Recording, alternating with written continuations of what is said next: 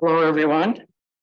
I'd like to call the Planning Commission meeting for Wednesday, May 17th, 2023, regular meeting in City Hall at 6 p.m. And before we do any other business, we need to approve the amended agenda. So I'll take a motion to amend. I'll make a motion to approve the amended agenda. Second. Okay. Brittany makes the motion. Ted makes the second. All in favor? Don't we need roll call? Did we do? Well, shouldn't we do the amended first? Do we need to do roll call first? We got to be here first. Okay, roll call. Thank you. Braddock here. Buck Here. Meridian, Here. Newman, Here. Paul, Here. Robinson, Here. Lillian. Here.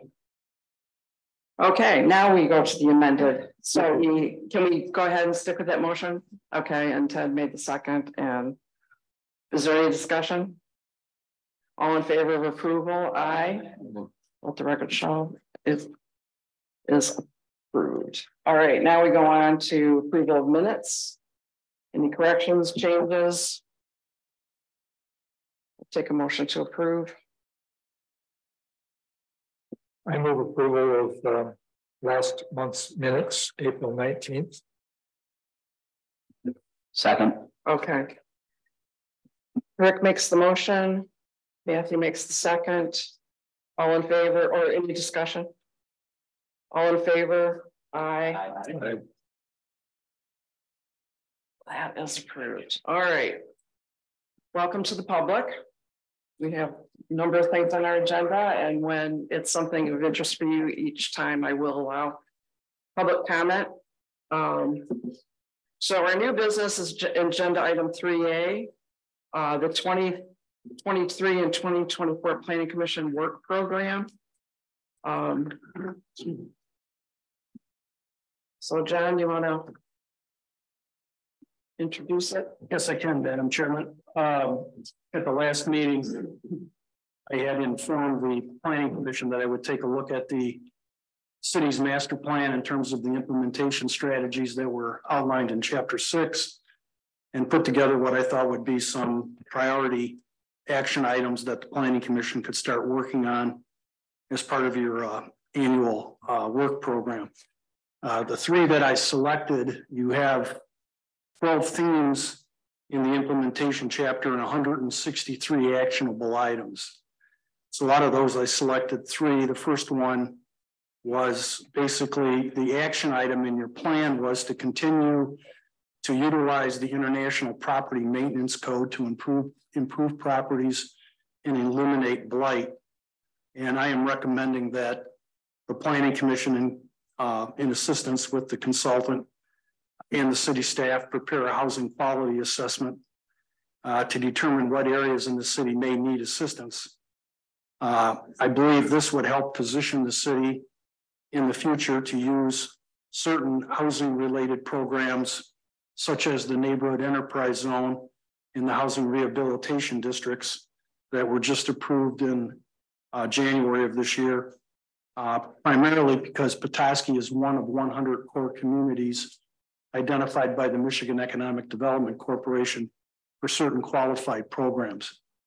Without doing a housing quality assessment, it's difficult to target areas where you would want selective code enforcement and areas that you would want to use certain tax incentives or abatement programs in order to assist and encourage property owners to rehabilitate their homes. The second action item is that I'm recommending that we create a committee of the Planning Commission, much like what we did for the short-term rental ordinance. And that committee would take a look at the potential to enact or recommend the inaction or the action to the City Council to create a formal rental inspection program. This would be done once we complete the housing quality assessment to determine the extent of rental properties in the city. And the rental inspection program would be used to make sure that the properties are improved and that they're maintained by those that rent the properties to residents in the community. The third action item is also housing related to some degree, and it involves the zoning ordinance. The city is going to apply in October with the beginning of the state fiscal cycle to MEDC for money under the RRC, the Redevelopment Ready Program, to amend and revise the city zoning ordinance. To get ready for that, I'm recommending that we have a steering committee that starts taking a look at district consolidation, minimum lot sizes, lot coverage, building heights, and housing typologies by district.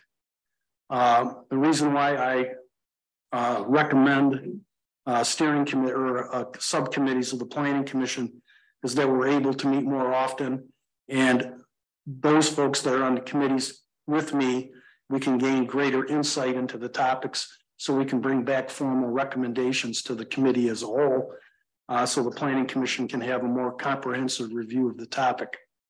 So that's the action program that I've suggested to the Planning Commission for 23-24 as part of the implementation of the Community Master Plan. Okay, thank you. I bring it back to the commission for discussion. Rick? Question for John, does that first action item require, or would that involve hiring a consultant to do that kind of an assessment, or is that staff done? The combination of myself working with staff. Oh, okay. Yeah. Putting the methodology together that we can do the assessment. This is not going to be a property by property. Oh, It'll be based on information that the city has along with a windshield survey I see. and looking at census data. Okay. Thanks. Ted? Yeah, another question on action item 1 that Commissioner Nguyen was talking about. The consultant in the city would be trying to determine areas that are blighted or need assistance. I mean, these are not necessarily exactly always the same thing. I mean, an area can be blighted and may or may not have someone who has the ability to fix that. So I'm a little unclear. Well, Commissioner, it's a kind of a combination of both. It's one, taking a look at housing quality in terms of area, trying to isolate by neighborhood areas that we would identify as stable. And then I try to identify neighborhoods that need assistance in terms of rehabilitation. There can be blighted properties in stable neighborhoods as well as in neighborhoods that need assistance. But as we go through the process, we can identify both. So, and build and start building a record of that. That's why this is usually the housing quality assessment at the neighborhood level. It's a combination of consultant and staff bringing together both of their areas of expertise to identify both housing quality concerns and areas that may see a certain degree and number of blighted properties. So I get that part where you would assess in some way determine which properties were deemed as in need of repair or blighted. Needing assistance is a different issue. You have to have more information. Yeah, yes, but what happens is when you do the housing quality assessment, let's say we localize 8 or 10 blocks within the city that have a high degree of need for improvements, then we can discuss with the city council if they want to utilize several different programs available by the state at the neighborhood level, which encourage people to renovate their properties. And in doing so, they would be able to receive an abatement on the level of improvements that they make to the property. So we isolate the neighborhoods, we determine what the degree of problem is, and then we come back to the Planning Commission and the City Council with what tools are available at the state that we can use in those neighborhoods to encourage property owners to make the rehabilitations, to try to make them as reasonable as possible. In addition, because of the income, median income of the city could possibly also qualify for community development block grants and actually have a housing rehabilitation program that provides financial assistance to people to renovate their properties. But we won't know that until we do the assessment. How does that then play into a property that's single family home ownership versus a rental property? Is there a difference or not? Not in terms of the abatements, no. In terms of rental property, and I don't want to get too far ahead of the commission, but much of the properties in the city were built prior to 1940. And a significant amount of them, I know that we already have the Mitchell Street, Lake Street Historic District, but areas on the south side of the city, over on Jackson, Madison, and those streets would also qualify for National Register status. Now, income property owners that are located in a National Register district have access to the IRS historic income tax credit, which is 20%. And then the state provides an additional 5%, but that's on income property only. But that's a great incentive for a rental property owner to rehabilitate their properties according to the historic guidelines to get a 25% return dollar for dollar back from the federal government. Charlie? Yeah, when you were describing action item number 2, you were referring to the rental programs. Would this assessment also be determining which were owned properties and which were rental properties versus the licensed short-term rental property? Correct. We would try to make that determination at that level. And the tools that you use to do that?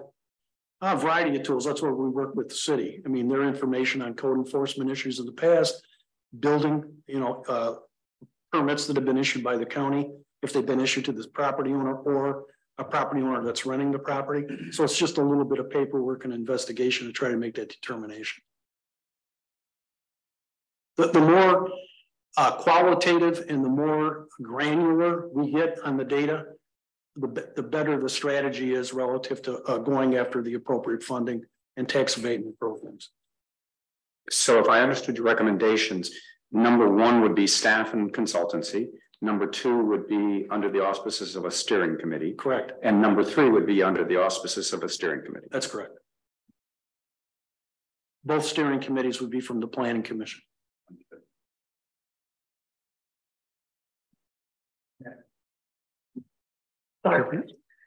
On action item number 3, we've spent some time already talking about district consolidation. How does this relate to the time that we've already spent in terms of it would be a continuation of that conversation. And the work that we've done, is that on hold? And would, obviously from your perspective, from your input, the work that we've done, is that on hold until the steering group was put together? Yeah, I think once the steering committee was put together, then you bring forth the information that the Planning Commission's already talked about within the steering committee, and then we go from there. We use that as the springboard to continue that conversation. When I hear number 3, it seems like this is really one of the fundamental responsibilities of the commission. Yes. And one of, I guess, my initial response is a little concerned that it's in a smaller group versus the whole group. Could you just kind of speak to your opinions on the value of having it in a steering committee versus out here and having a broader input from the very initial stages? Well, typically when you do the zoning code, we would have a kickoff meeting at the Planning Commission level to identify, or the Planning Commission to identify areas of concern that they have with the current code. Okay, we start with that. Then we move it into the steering committee, and the committee can meet like on every other week basis versus once a month like the Planning Commission does. It's just a way of going through the document quicker and bringing back full drafts that have been reviewed and picked apart by the steering committee to the PC. It's just like the process that we used on the short-term rental ordinance. I would estimate that based on the amount of time that was spent by the subcommittee, and then we had kind of 2 iterations digitally on email, we probably were able to compress the review time on the short-term rental probably by 3 to 4 months just by doing that process.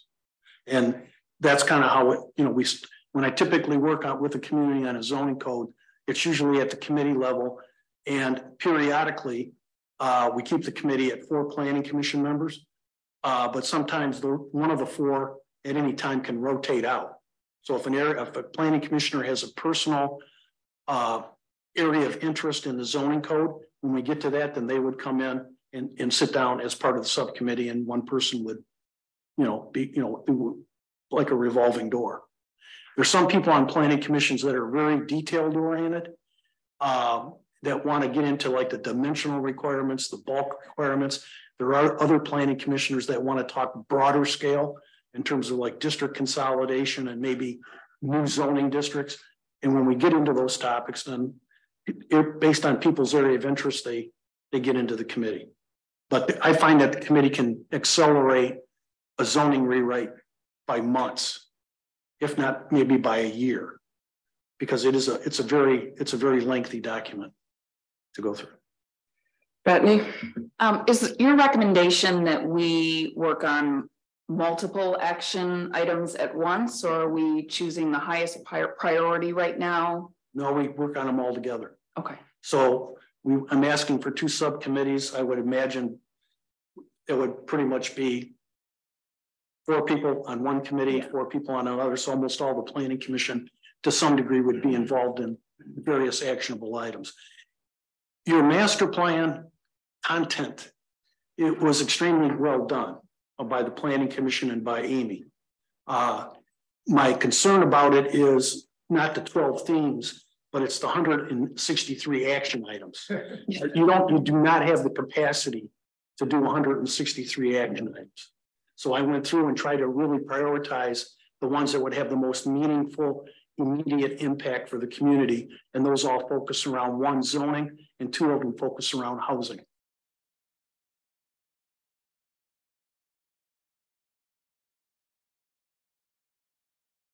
Any other discussion? Do we need to make a motion to accept this? Well, that's what Yes. okay. I'll make the motion to accept the proposed 2023-2024 Planning Commission work program as outlined by John. Second. Thank you. Okay, so Rick makes the motion. Charlie seconds. Any other discussion? All in favor? Aye. Okay, and opposed? Okay, Madam Chair, I suggest, yes. can we, while we're on this subject, can we decide who's going to be on the committees? All right, are people ready to volunteer? So the first item is the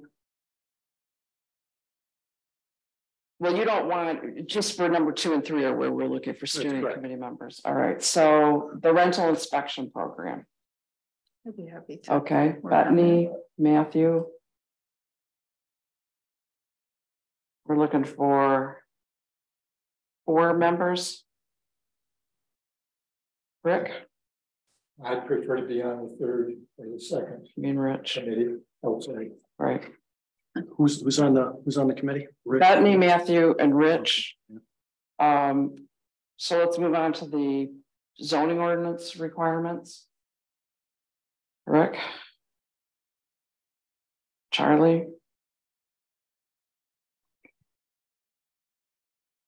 Ted and Carolyn. All right, I also would like to be a part of that. We can only have 4. Okay. And also we have to do, we can do 5 if you want to do open meetings act, but 4 we can do. Okay. Seriously, will you go to the rental inspection I'll program? rotate in to either committee as maybe appropriate. Can I put you down for the initial steering committee for the rental inspection? And not at this time. Okay. Thank you, Charlie. All right, well, we have 3 for the rental inspection program, and then Rick, Ted, Carolyn, and Cynthia for the zoning ordinance. When's a preferable time? Everybody like to meet in the evening or the afternoon? I don't know what your schedule is. Well, first off, is everybody available in the afternoon? Raise your hand if you're not. Depends on the Why day. don't you take one committee at a time? All right. So for the rental inspection program, I just have to find a sitter okay, if it's during the day. you need to be evening. Yeah, I've got sports going on. Oh, that's right. kids, so That's right. It just depends on. Rich, do you have any? I'm relatively flexible. Afternoons or evenings. Okay. Let Let go ahead. me make a suggestion. What I'll do is I've got the names on the committee. I will send a doodle poll out to the committee members, and then you guys can pick day and you can pick times. And then we can start from there with putting a calendar together, okay? Okay. All right, cool. Okay. And then for the zoning, that's Rick, Ted, Carolyn, and Cynthia. So can you meet during the day, or Ted, can you meet during the day? Most days, there will Okay. be some conflicts. And how about you, Rick? I'm pretty flexible. Okay, and I can meet during the day, so.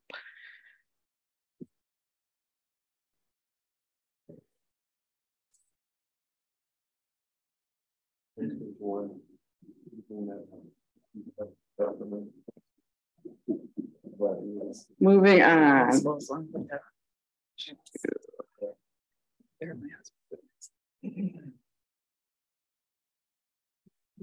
Moving on to old business.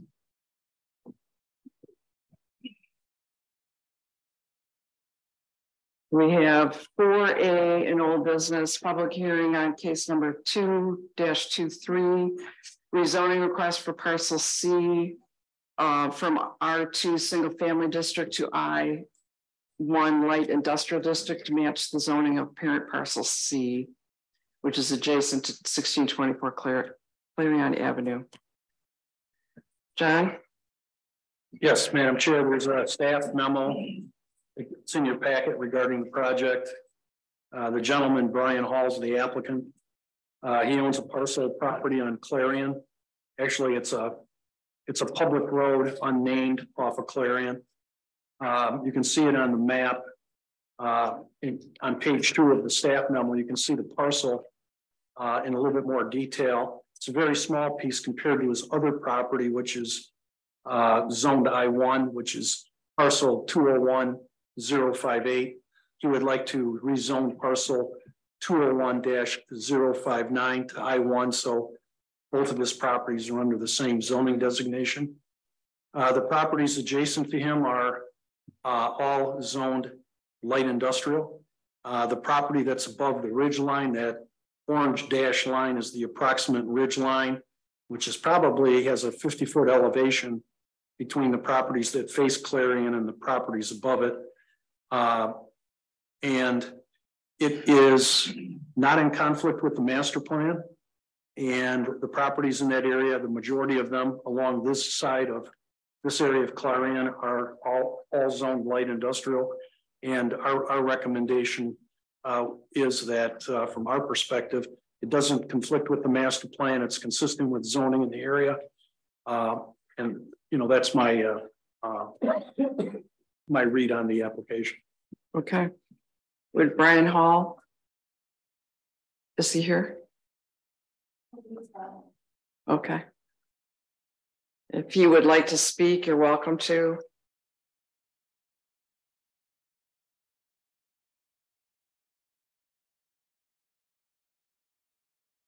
Is he on the Zoom? Oh, is it? Oh, then, no, I'm not. There's a Brian on here, so. No. All right, so I bring it to the commission.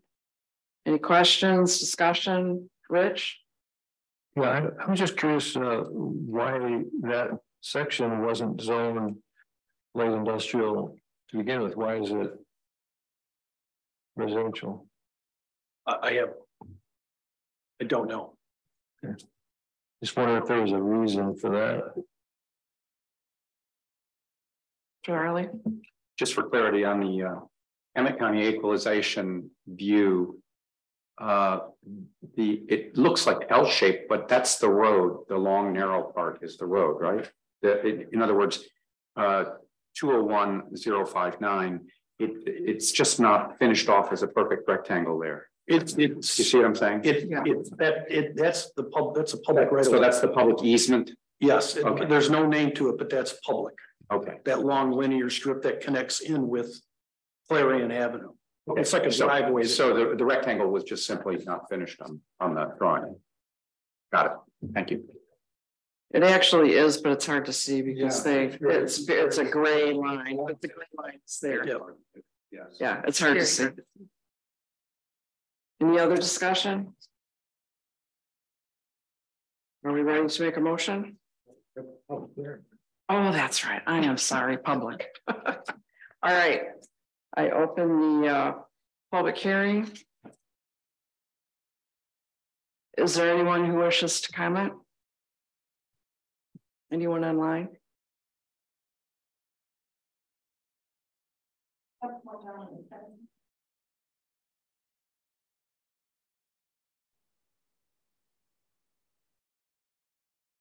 So no comment. Okay, I close the public hearing. What? Did somebody? Albert Moss, are you there? Oh, okay. I wanted to comment on the last. Doesn't matter. His comment was on the previous discussion, apparently. Oh, I guess I'll wait. I'll wait till discussions at the end. Okay. So no comments for the public hearing. So I close the public hearing and bring it back to the commission.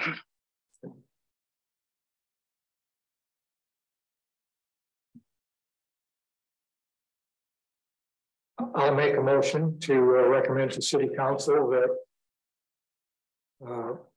parcel 52-19-07-201-059 be rezoned from light industrial R1 to R2 single family to match the parent parcel. Excuse, I hate to interrupt, but did you mean to change? You said from L1 to R2. It's the opposite. This is the suggested motion if we're approving. Do you want to read that? Okay, sorry, I reversed it. My apology. Yeah, in case number 2-23, I make a motion so that the request to rezone parcel 52-19-07-201-059 from R2 single family to L1 light industrial be recommended to city council for approval based on the facts presented and the finding that the request is consistent with the city master plan, the future land use map and zoning plan, and that the rezoning will not adversely affect surrounding properties. Thank you. I'll second. Okay, Rick makes the motion, Ted seconds. Roll call. Robson, Yes. Wilmot, Yes. Braddock, Yes. Buck, Yes. Detmer, Yes. McSweeney, Yes. Meridian, Yes. Newman, Yes. Paul. Yes. All right. Moving on to old business, number 4B, site plan amendment for loss at Lumber Square, 900 Emmett. Before the zoning administrator is, what, am I doing something? No, I just need to. Oh, yes. I have a conflict of interest as we own a business within 300 feet, so I need to recuse myself. Okay, and is there anyone else with a conflict of interest? I have to recuse myself at this point. Okay, Madam Chairman, I don't believe it's a conflict of interest, but I would like to disclose a connection. The developer, the Hoffs Han Development, in its normal course of business interacts with banks and seeks financing. I am an employee of a bank, and Han Development is a customer of the bank that I work at. Our bank has provided financing to an affiliated company of Han Development. The loan was unrelated to the lofts at Lumber Square, and the outcome of the lofts at Lumber Square was not a factor in us doing our other loan with Han Developments, and that I received and will receive no financial gain or loss as a result of the success or failure of the loss project. Okay. So how does the commission see this? Does anyone believe there's a conflict of interest? No. Yeah. Do we need to vote on whether it's a conflict of interest? We can. All right. So all in favor of having him stay on and agreeing that it's not a conflict of interest? Aye. Aye. Okay. All right. Well, thank you for disclosing. All right. So Lisa, do you want to do an overview? So as you'll recall, on April 5th, the applicant came before the Planning Commission at a special meeting and was given approval for a site plan amendment with conditions. Those conditions are listed in the agenda memo. Staff did note changes that were identified on the current drawings compared to those that were approved with conditions at that April 5th meeting. Those changes include shortening the divider wall at the southeast end of the building and to avoid any conflict with the encroaching on the sidewalk. The divider wall at the southwest end of the building has been removed. One parking space has been reduced, or it has been reduced by one parking space to 62 spaces, but there are 6 on-street spaces approved. So they still meet their 68 parking spaces that are required. 28 bike parking spaces are indicated on the new drawings. Access to the Greenway corridor has been removed. Trees have been added along the southwest side of the parking area, as well as Fulton Street. The ones that had been removed have been replaced. Dwarf arborvitae have been added to either side of the Emmett Street parking lot entrance, and significant landscaping has been added around the exterior of the building and around the courtyard. Facade changes include addition of window overhangs, stone sills, and stone headers along Emmett and Fulton Streets, and door overhangs have been added along the entrances of the courtyard. The parapet height has been increased 2 feet on the bump out portions of the building, increasing the overall height to 35 feet. The standard allows for a maximum height of 37 feet. So it is within the standards that has been met.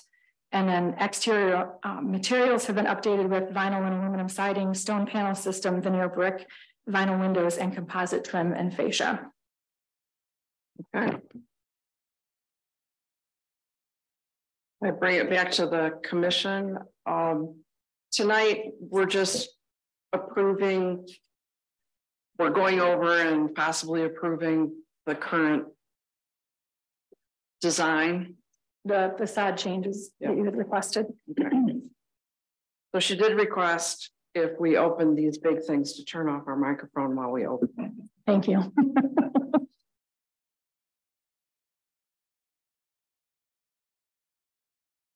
Also available to put on the screen?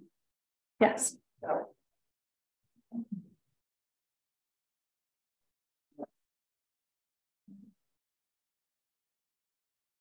Shane, could I bother you to Make you the presenter? yes, please. I believe Corey has co-host permissions at the moment.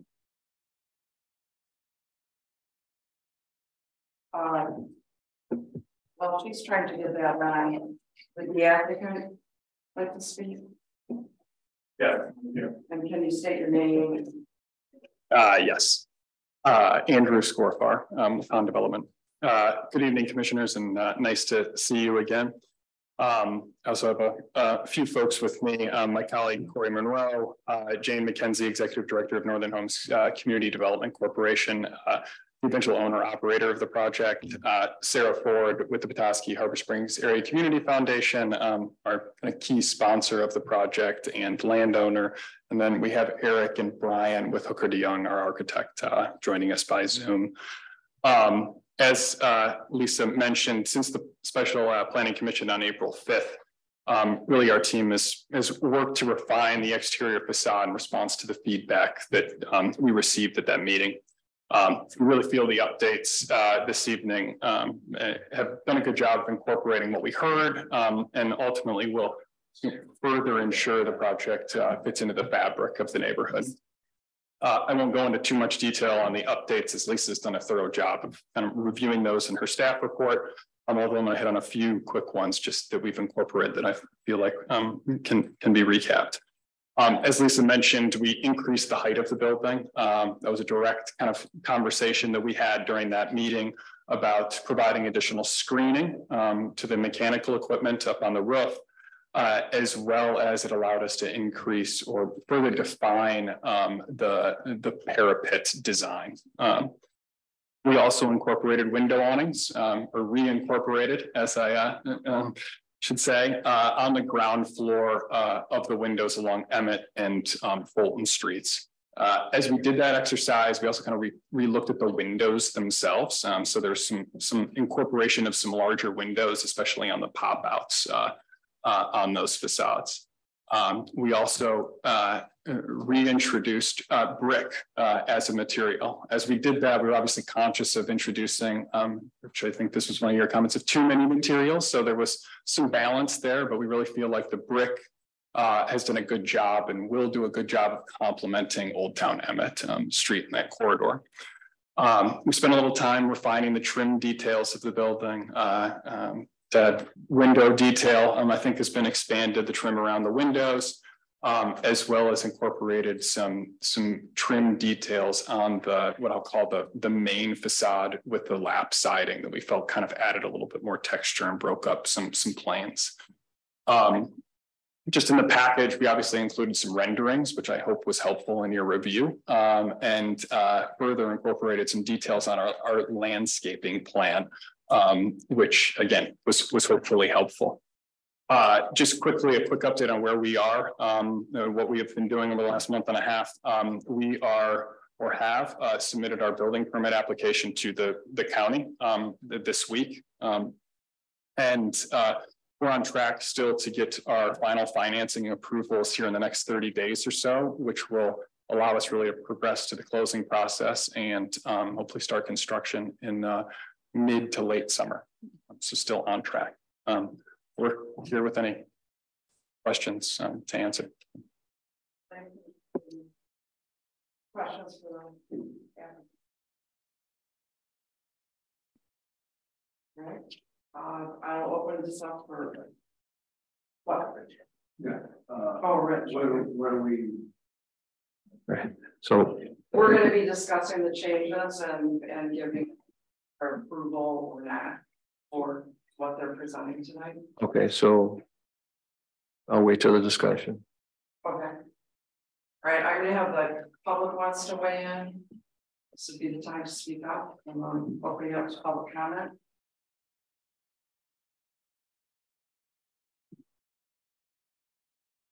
Is anyone requesting on Zoom for public comment?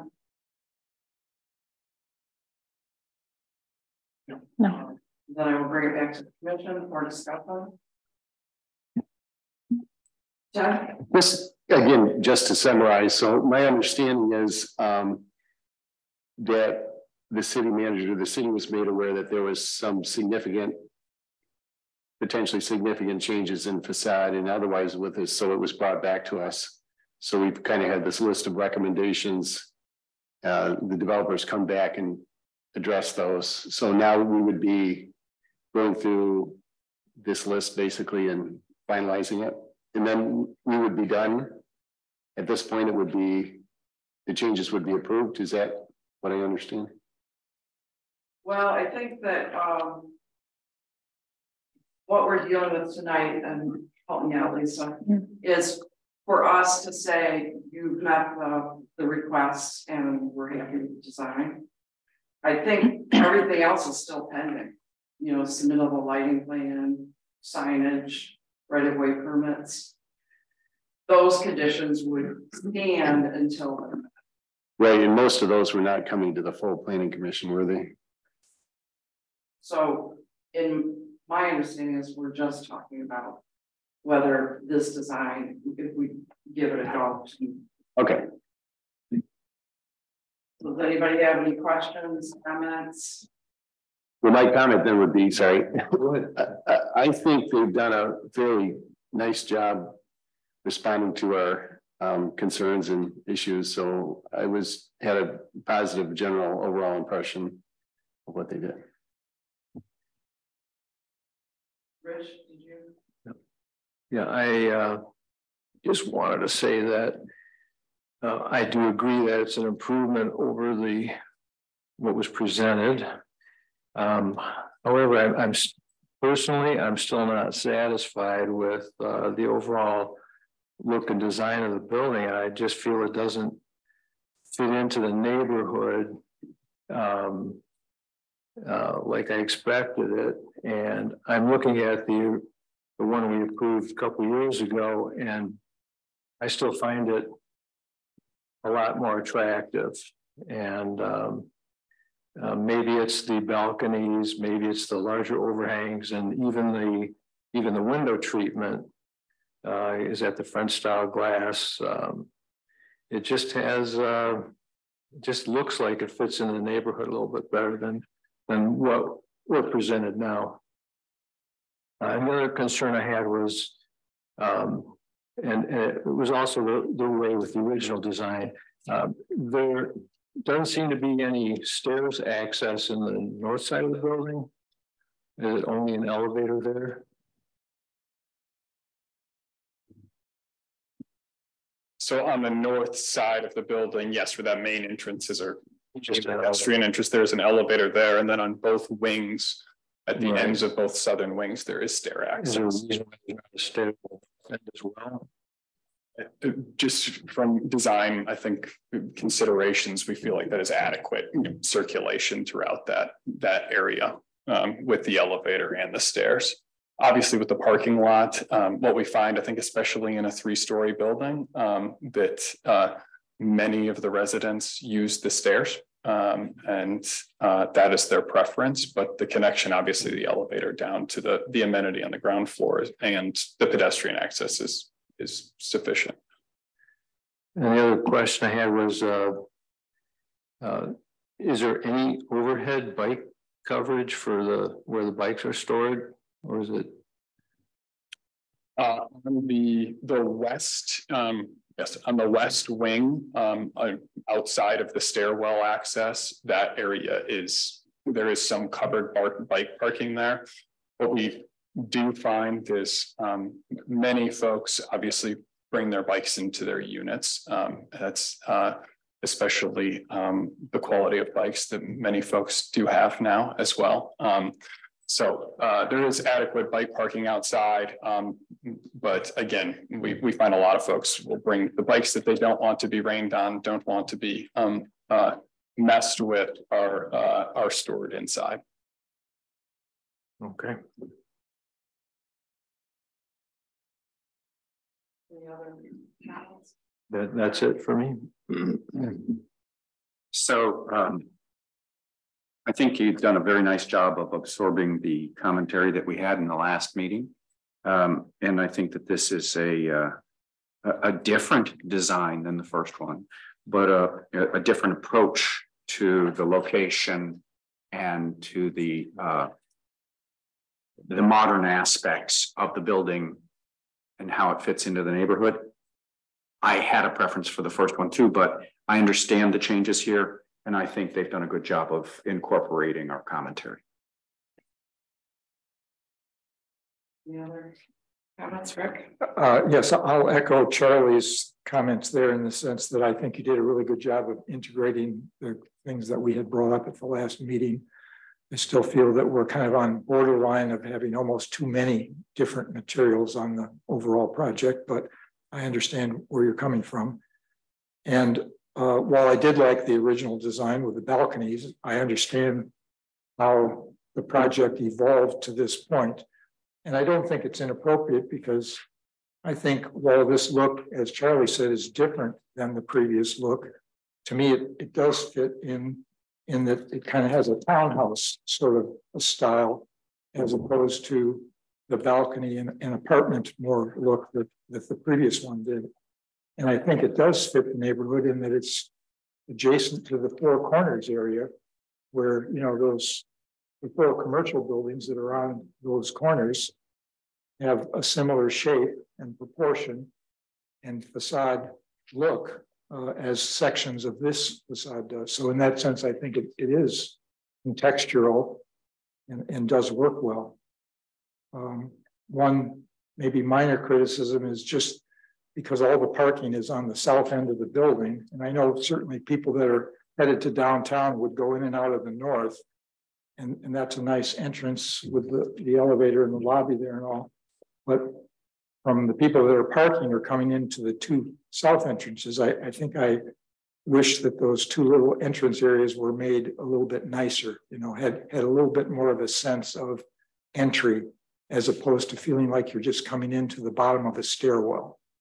So I don't know if there's a way to address that. Yes, and I will say maybe maybe we should have included a rendering of that edge, and the elevation probably doesn't do it as well as what it should. But on the west side of the east wing, there is a stairwell entrance, but there also is the office. So there will be a bit of, and there's a little bit of commercial kind of storefront at that edge as well, with an overhang that wraps the edge.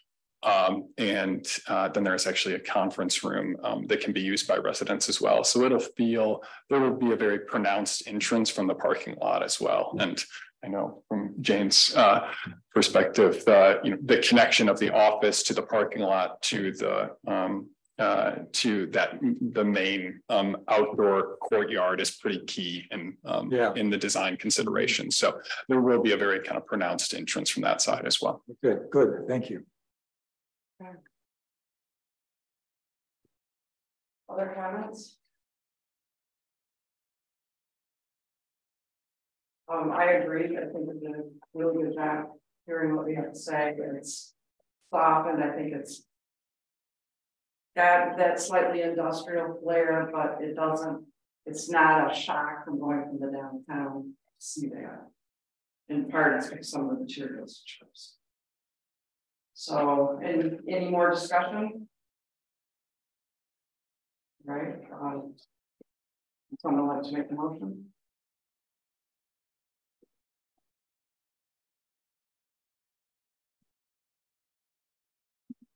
Well, I make a motion then to approve the facade changes as presented tonight at the meeting. All right, Ted makes the motion, and Carolyn. Should that motion be broadened to be more than just facade changes? Well, I think that's all we're asked to look at, because the rest of it all has to be taken. Okay. It has to be approved, other than maybe the landscaping. Well, question, they're currently under a preliminary site review, or is this the final site review? This would be the final. The final site Yes, review. they got their conditional approval on April 5th, and then the commission asked them to come back with any facade changes. So does this need to be structured as a final approval motion? I don't. The last approval, I believe, was a site plan approval for the amendment with conditions, not a preliminary. Right, if I could, I think we've been discussing the Maple Block property, which had a preliminary site approval, which we did, and then needs a final. So I was thinking about that too, and then it's like, this was approved, but now has changes. Correct. Right. Yes. I would just say that condition 11 has been met. But don't we want to address the site plan, landscape plan as well as that, because that's new material or revised material? One. All right. So does anybody have? And 10. Right. I would say 10 and 11. The other ones I think were in the last approval were noted as staff, but we were this 10 was not really because it's a height change. Right. Is there any discussion about the height at this point? Well, I think they met the conditions that we set out. So yeah. If I could, my motion would be better stated, honestly, to the motion to approve the plan updates as presented, of which there are 1, 2, 3, 4, 5, 6, 7, 8, 9. So we have the plan updates. I could read them all, but we've discussed them. They were presented. So that would be a better motion than simply facade changes, because is there a second? Would you? Okay, thank you. All right, so I make sure I'm. Can you repeat that, Todd? My motion would be better stated. I would make to motion to approve the plan updates as presented tonight in the agenda memo, of which we have 9 bullet points, which I could read if you want me to. Why don't you go ahead? Okay. The building, the plan updates that we're presenting was the building footprint had been modified slightly at the southeast and southwest ends of the building. The divider wall in the southeast of the building has been shortened to avoid encroaching on the sidewalk. And the divider wall in the southwest end of the building has been removed. Number 2 is on-site parking has been reduced from 63 to 62 spaces. With 6 additional on-street parking spaces, the standard requires a total of 68 spaces and is met. Number 3 was 16 bike parking spaces are noted at the southwest end of the building and near the dumpster enclosure, and 12 spaces are indicated to the west of the courtyard entrance. The standard requires a minimum of 28 parking spaces and is met. Free access to the green recorder has been removed. For the next bullet point, 4 trees have been added to the southwest side of parking area.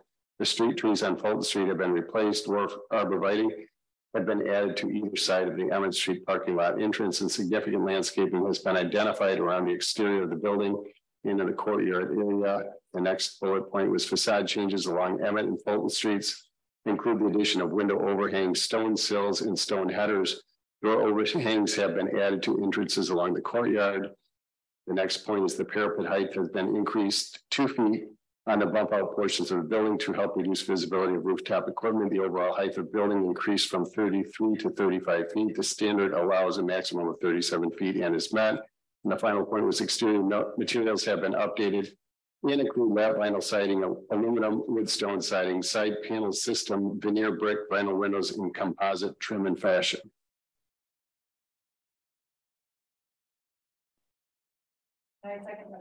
Okay, Ted makes the motion, Carolyn seconds it, and any more discussion? Yeah, well, I just want to point out that I think that sounds great, that motion, but I counted 8 bullets. No, did I read that? Not 9. And correct, that is as opposed to the 11 items under the condition approval. I'm not sure what the missing one is, or the missing ones are. And that is compared to Andrew's letter, which lists 12. So did we cover it? Yes. Okay, just wanted to make sure we covered it. Right, so our approval tonight is on specifically on these changes that were presented. Realizing there's some outstanding items that need to be completed, including the lighting plan and other things. Okay. Roll call vote? Robson, Yes. Wilmot, Yes. Braddock, oh, sorry, Buck, Yes. Detmer, Yes. McSweeney, Yes. Meridian, Reluctantly, yes. Newman, Yes. Paul. Yes. I'm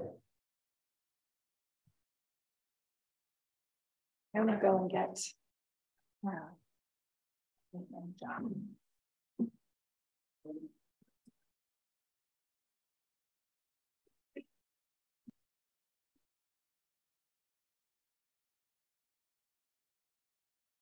Word up. Tomorrow. Thank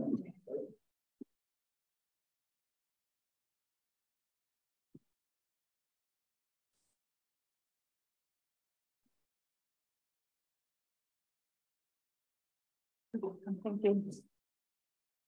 Oh, shoot. No, I think it's 50% off.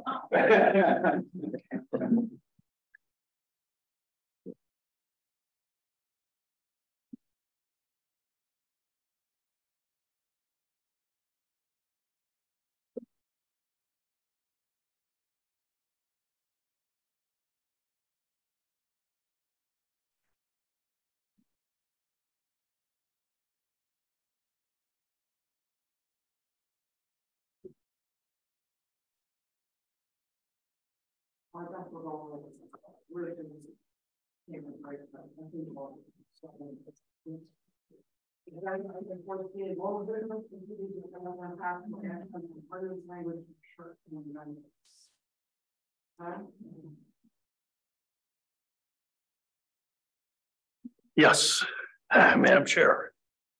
The Planning Commission has before it two ordinances. One is a ordinance to amend the zoning code that specifies which zoning districts short-term rentals would be located in, and the second ordinance is what is referred to as a police power ordinance, which doesn't require Planning Commission approval, but it is a ordinance that would eventually go directly to the City Council for their review and revision or adoption. The two ordinances were reviewed. They were reviewed initially at the last Planning Commission meeting, and we decided after discussion to create a subcommittee, which was the chair, Commissioner Newman and Commissioner Wilmot, and Lisa and I, and the five of us met a couple of weeks ago, and we reviewed and thoroughly went through and critiqued both of the ordinances. And then there were several other iterations done, but those were done via email based on a few wordsmithing recommendations. After the final draft was prepared, we sent it over to Matt Cross, who's the city attorney. And Matt took a look at it, and he had a couple other little tweaks. But he said, we attached his email. He said, I think this is starting to look pretty good. So I think I can speak for the committee, the subcommittee. I think we were kind of all pleased with the result of that process. And the result is actually the two ordinances that are before the Planning Commission this evening. As I mentioned, the first one is a rather short ordinance. This is the one that specifies the zoning districts. The key portion of the key parts of this code is that the short-term rentals would be allowed in the B1, the B2, the B2A mixed use district, the B3, which is your central business district, and the B3A, which is resort commercial.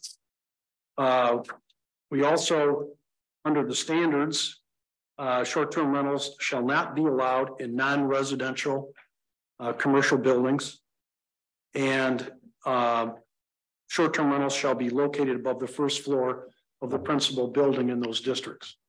And those were and then the third was that short-term rentals must meet the provisions of the zoning ordinance and the state building code and the international property maintenance code and fire code, and that the short-term rental shall be required to provide one off-street parking space for an efficiency or one bedroom unit and two parking spaces for two bedrooms or more, and shall meet the provisions of the off-street parking and driveway curb cut standards.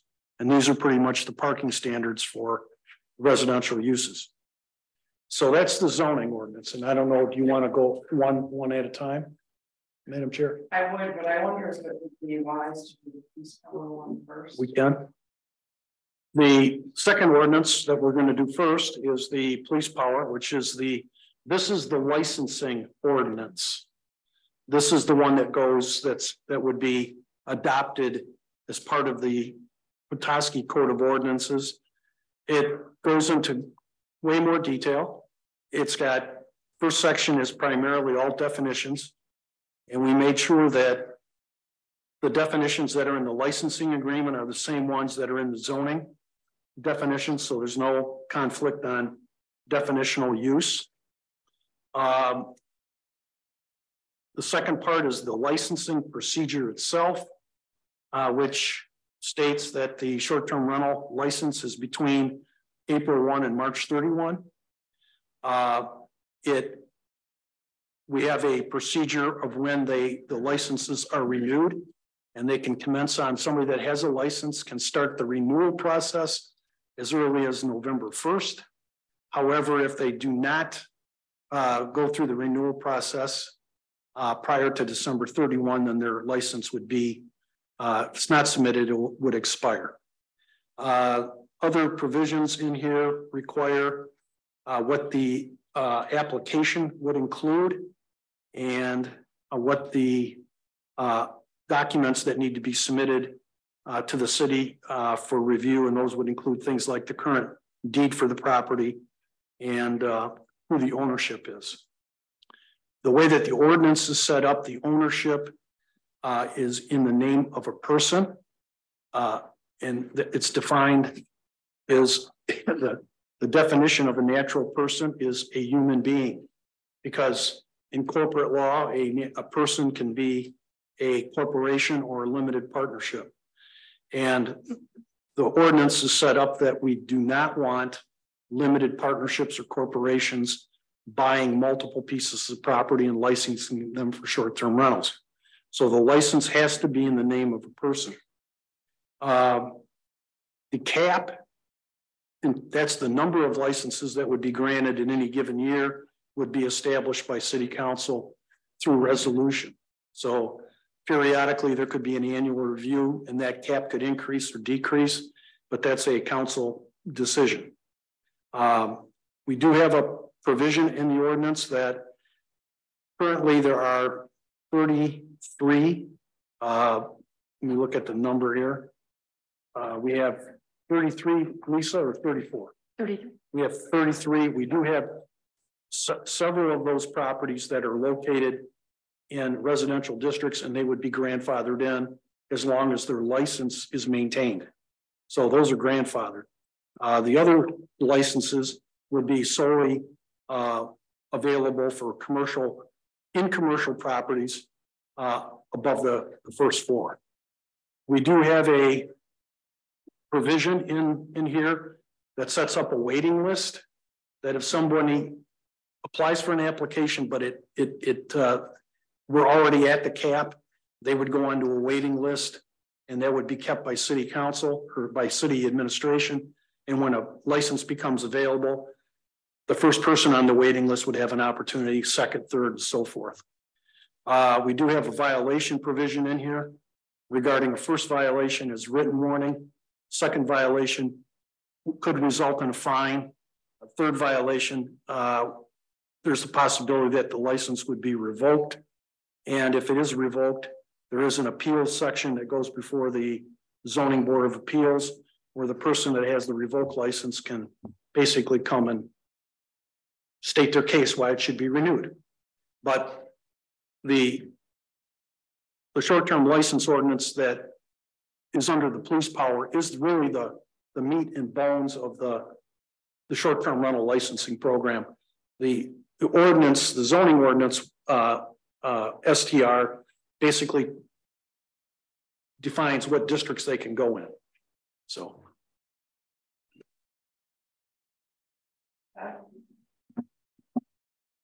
Yes, I read this and find it easy to read. I think it's fairly thorough, although certainly listen to any input for things that could not be there. One question I had, grandfathering is mentioned, it's on page 4, number 9. It wasn't a definition, and I wondered if it should be, although in that section it does define what grandfathering is. So one question for you was, should that be in the definition, or are you happy just defining it in the section number 9?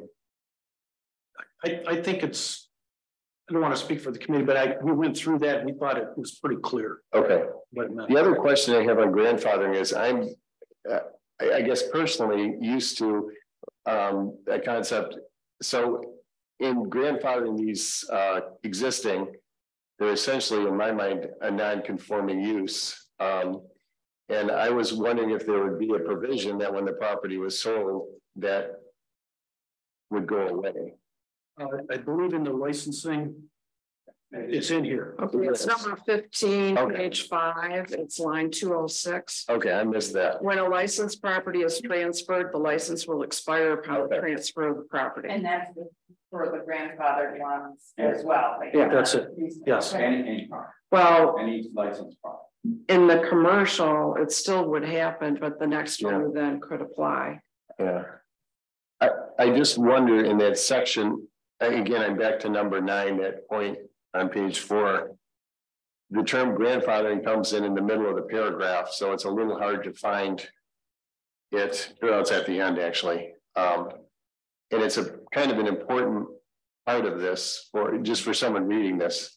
And then in that section 9, nowhere does it say what it says in 15 that that's going to go. The grandfathering is only going to exist until such time as the property is transferred. I wonder if it would. Again, that's like I'm just trying to think of someone trying to read this and understand it and really get the picture because I certainly don't have a problem creating a definition of what grandfather means in this. If that provides greater clarity, we can insert a definition of what grandfather means, and then we would refer to it as it's basically grandfather means it's non-conforming relative to the scope of the ordinance.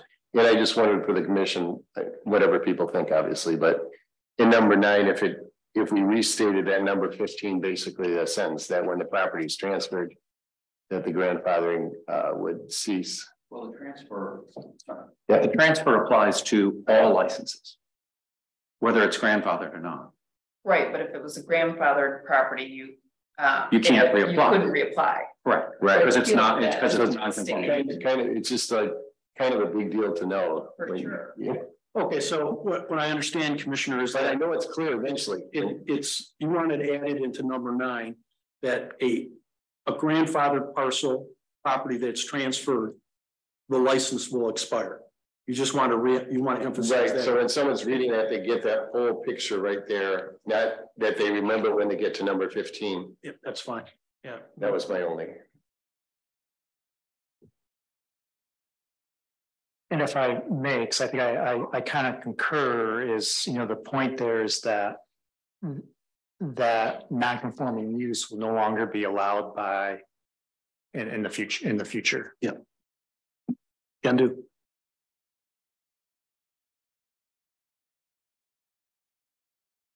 Okay, Charlie. Mine is John is a process question. If we are to consider sending this to public hearing at our next meeting, would we be doing a public hearing on both of these or just the policing power with this ordinance being a recommendation by resolution to City Council directly? The ordinance that specifies the districts stays at the PC and is subject to public hearing. The licensing ordinance, you would make a recommendation to council. They would be the ones that hold the public hearing. So the policing power, what we refer to as the long one, the guts of it, is what's going to council. Oh, council. Yes, and they hold the public hearing because it would be part of the city code of ordinances.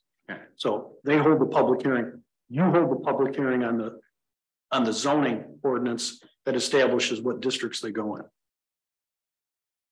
Okay.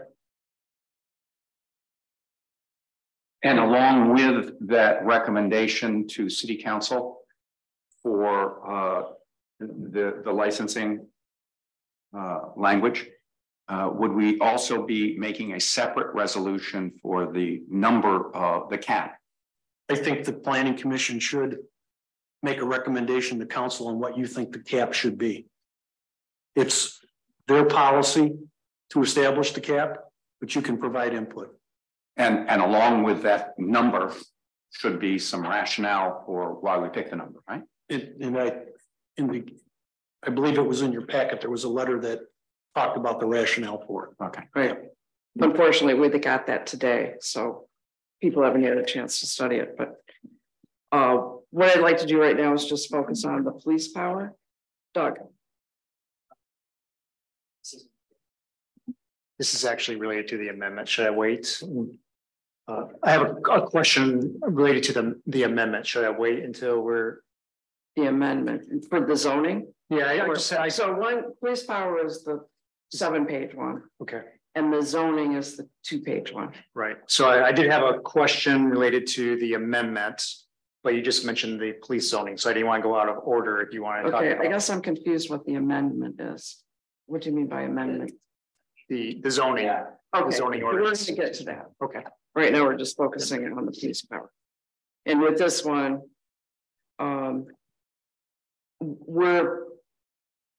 this can be our final night looking at this if we decide it's adequate. And it can get passed on to city council at their next meeting. If we feel like things need to be added, you know, and it's a big change, then it would have to stay with us, I believe. So, any other discussion, comments? We're adding the grandfathered and property transfer explanation in number 9. I will tell you that we deleted some sections. We deleted 15(6) exceptions and exemptions. And that was had to do with a dwelling unit does not need a short-term rental license. And that was for family occupancy, house sitting, dwelling sales, and estate representative. And we decided that wasn't necessary because we had defined short-term rental as a, you know, renting something for 30 days or less. And so we didn't feel that these exemptions needed to be addressed. Since we have it's 30 days or less and you receive compensation. But I don't know if anybody else has a different opinion on that. And the other thing we reworked was the maximum occupancy. We had stated it was so many bedrooms per, so many occupants per bedroom, and then so many occupants in addition per floor. We dropped all that and said that the fire, how did we put it? The public safety would determine what the safe occupancy would be. And we also added maximum occupancy, which means not only the occupants, but their guests. One of the things we want to avoid is a large event taking place in an STR. And of course, you know, I mean, houses, they can't always, if you have a lot of people there, they're not going to be able, the bathrooms can't support and all that. So we added those things. And we also added for a bedroom definition, we said a bedroom has to include a second egress opening, which should be obvious for fire code, but we state it very clearly in the ordinance, including what basements need to be if they're included.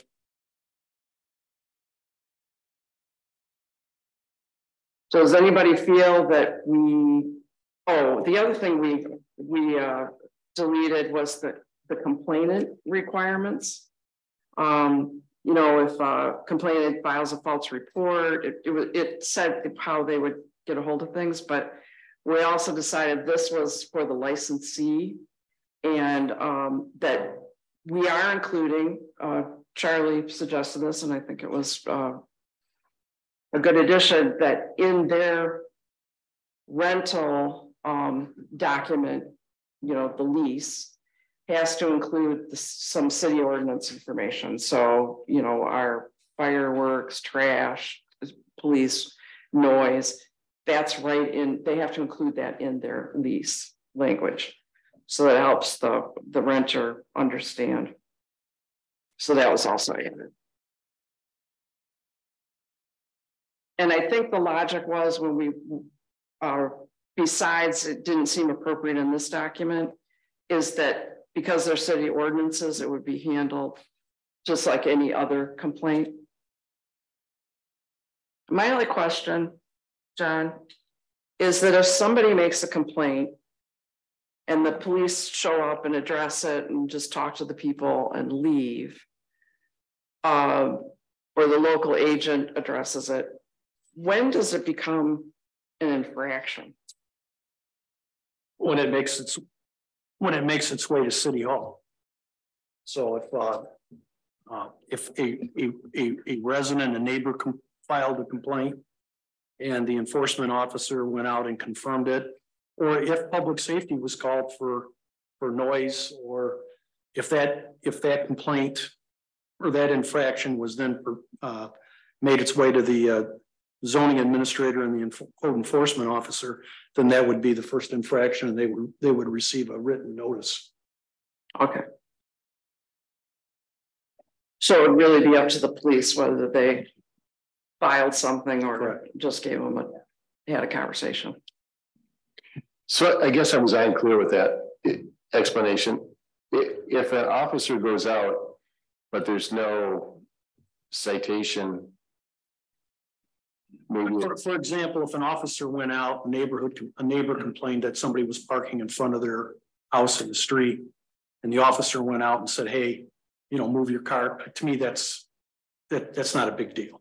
But if somebody had a band or had a stereo system and they were playing loud music until 1 o'clock in the morning and the neighbors called and the public safety went out, I would expect that public safety then would notify zoning administrator and the code enforcement officer. And then that would be the licensee would receive a written warning saying, don't do that again. So there's a little bit of, you know, discretion that's applied on the degree. So is there anything else that anybody believes needs to be added? Okay. Are we ready to make a recommendation to city council as is? With these proposed revisions. Right. I did have one other question. When they say how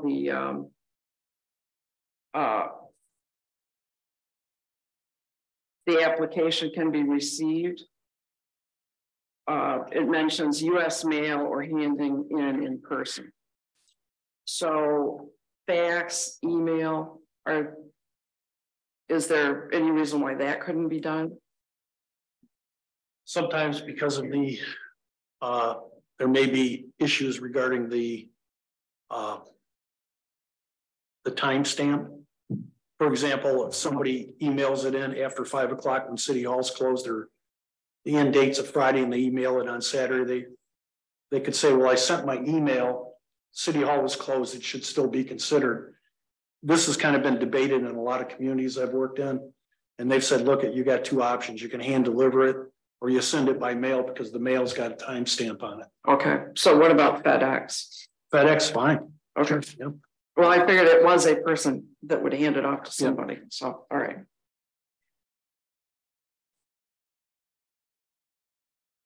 All right, is somebody ready to make a motion?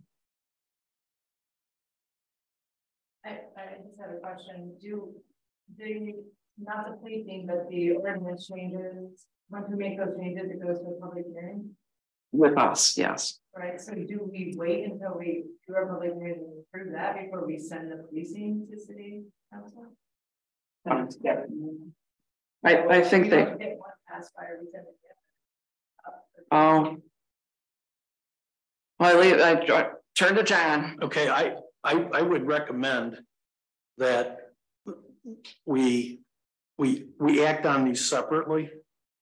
We need to get something in front of city council so we have some rules and regulations. And I'm sure that when it gets to them, they may have some changes, but those changes will be between them and the city attorney and, you know, myself or the city manager at that point in time. But I think we have to divide these and just get them moving in the right direction. Right, and you've pointed out that there currently are short-term rentals in town. Yes. So this would apply. Yes. So short of us passing. Yeah. Yep. Okay. Charlie? Should the motion be made in the form of just a recommendation or a resolution, or what process should be? I have in my cover letter, Okay. I have a proposed motion for the ordinance to amend the city code for your consideration. Right. Before we do that, I'll open up to the public if the public would like to comment. And state your name and address. My name is Christopher Terry. I live in Harbor Springs, but my wife and I actually have 4 of the 33 short-term rental licenses. We own a business in the central business district called Little Bay Cottage. My only concern is we are an actual business in the business district, would be the same provision you guys discussed with regards to the transfer. Our concern would be this, if we were to sell our business, our property, unfortunately, much like if you were to buy a restaurant and expect to have a liquor license go with that, you wouldn't buy a restaurant unless you had a liquor license. The reality would be, when you buy a rental knowing you're going to be put to the back of the line, and therefore possibly miss out on the actual business that you were looking to buy. So that would be my concern about the same provision, which would be 15 when the property license is transferred. Because we're not grandfathered in, our business, hopefully in the central business district, will remain have the ability to be a short-term rental. The concern is, if we ever want to sell that business, the new owner would eventually, essentially, or could be put to the end of the line. May I? Yes. I'll give you my answer, is that I try to make the distinction that a short-term rental is a license, it's not an asset. And a piece of property that's used as short-term rental, its primary use is residential, not a short-term rental. So when the property transfers or is sold, then it's sold with the intention that it's going to be a residential unit because it's actually non-conforming in the residential district. It's not residential, it's in the business district. It's in the central business district. It's in B2. It is. It's a commercial building. What's the property? Old Bay Cottage. It's right there on Lock. Oh, yeah, that one we've discussed. Okay. Yeah, that one we consider in the business district.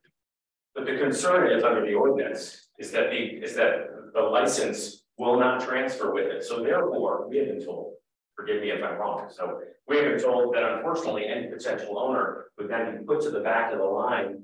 And that unfortunately would make, unless we remain owners, and we plan, we love the city, we live here, but the reality is that unless we continue to maintain the ownership, and we will have to be there every 1st of November, don't worry, but at the same time. Lisa, refresh my memory. We did talk about, that's the one on Wakazoo.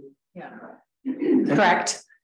And I think our interpretation of that was that could be sold as a short-term rental because hotels and motels technically are allowed in that district with special approval. It is allowed, it is a permitted use. It's a permitted use. Correct. So you kind of have an exception on the Wakazoo one because of the location in the CBD.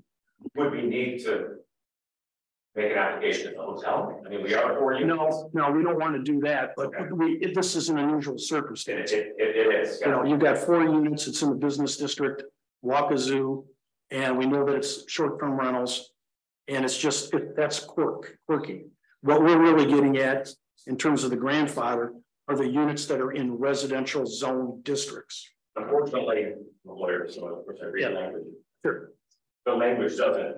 The language says that if we transfer it from Kristen Mar and Carey to John Smith, that John Smith will no longer have a license. And the concern I have of the ordinance is that John Smith will be put to the end of the line. No, you're not in that interpretation, you are correct.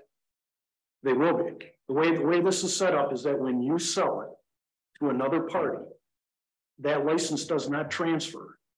That person buys the property, if the cap is available or under the cap, they can apply for the license. If they apply for the license and it's at the cap, then they go onto the waiting list.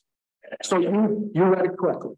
And that's my concern. I guess if any of you own a restaurant, they have a liquor license, and I understand it's not the same equivalent, but you wouldn't be able to sell your license if you didn't have, you wouldn't be able to sell your restaurant if you couldn't guarantee the owner the ability to serve alcohol and beverages under the license you currently have. Correct. Where in many cases, liquor licenses are transferable. I guess what I'm saying is that is our concern about this, is that it's not transferable. I mean, if you're saying that that's not going to be the case, well, I guess I'm just trying to bring that up as a potential. I'm saying that you can sell it under the pretense that it's a short-term rental. The person you're selling it to has to understand that if there are licenses available, they can apply. If there aren't licenses available, they can apply and go on the waiting list. Well, just a question, but since it's an existing short-term rental licensed, it's one of those however many licenses that were approved by, would be approved by city council. then it would already be licensed, so couldn't there be a mechanism that would allow non-conforming Well, in properties to just maintain that license? in his case, based on how this is set up, what's that? He said. Sorry, conforming, conforming. But Yeah, I'll remind you of the discussion. We are allowing short-term rentals on the second story of commercial buildings. And you have short-term rentals on the main floor. Here we only have one floor, so. Oh, it's only one floor. That's gonna be something that when you get to the next ordinance, we're gonna have to ask for a Right. variance, I guess, at some point in time, because we only have one floor, so I mean. The second floor is one unit, right, I'm sorry. So you have 1 unit up and 2 units down. 3 units down, 1 unit up. Okay. So It's a unique, based on, it's a unique piece of property, and I'm sorry to bring out our personal concerns, but unfortunately. right, But the concern is that because it's such a unique building and it's smack dab in the business district. mhm, We like being good stewards of the city of Petroski. We hope we're helping. I know short-term rentals sometimes get a bad rap, but the reality is we hope we're helping bring business to the city, and at the same time, I don't know if we're going to want to stay with it forever, so to speak. And the concern is that if I can't promise somebody a license, then it becomes potentially unsellable, other than the value of the property itself. But then you get into what would somebody else do with that piece of property? That's our concern. Well, it has 4 apartments, right? It does, correct? Yeah, so it can be sold as a rental property. Which diminishes its value significantly. So I know that's not your problem. I guess I'm bringing that up for public comment. That's why I'm here.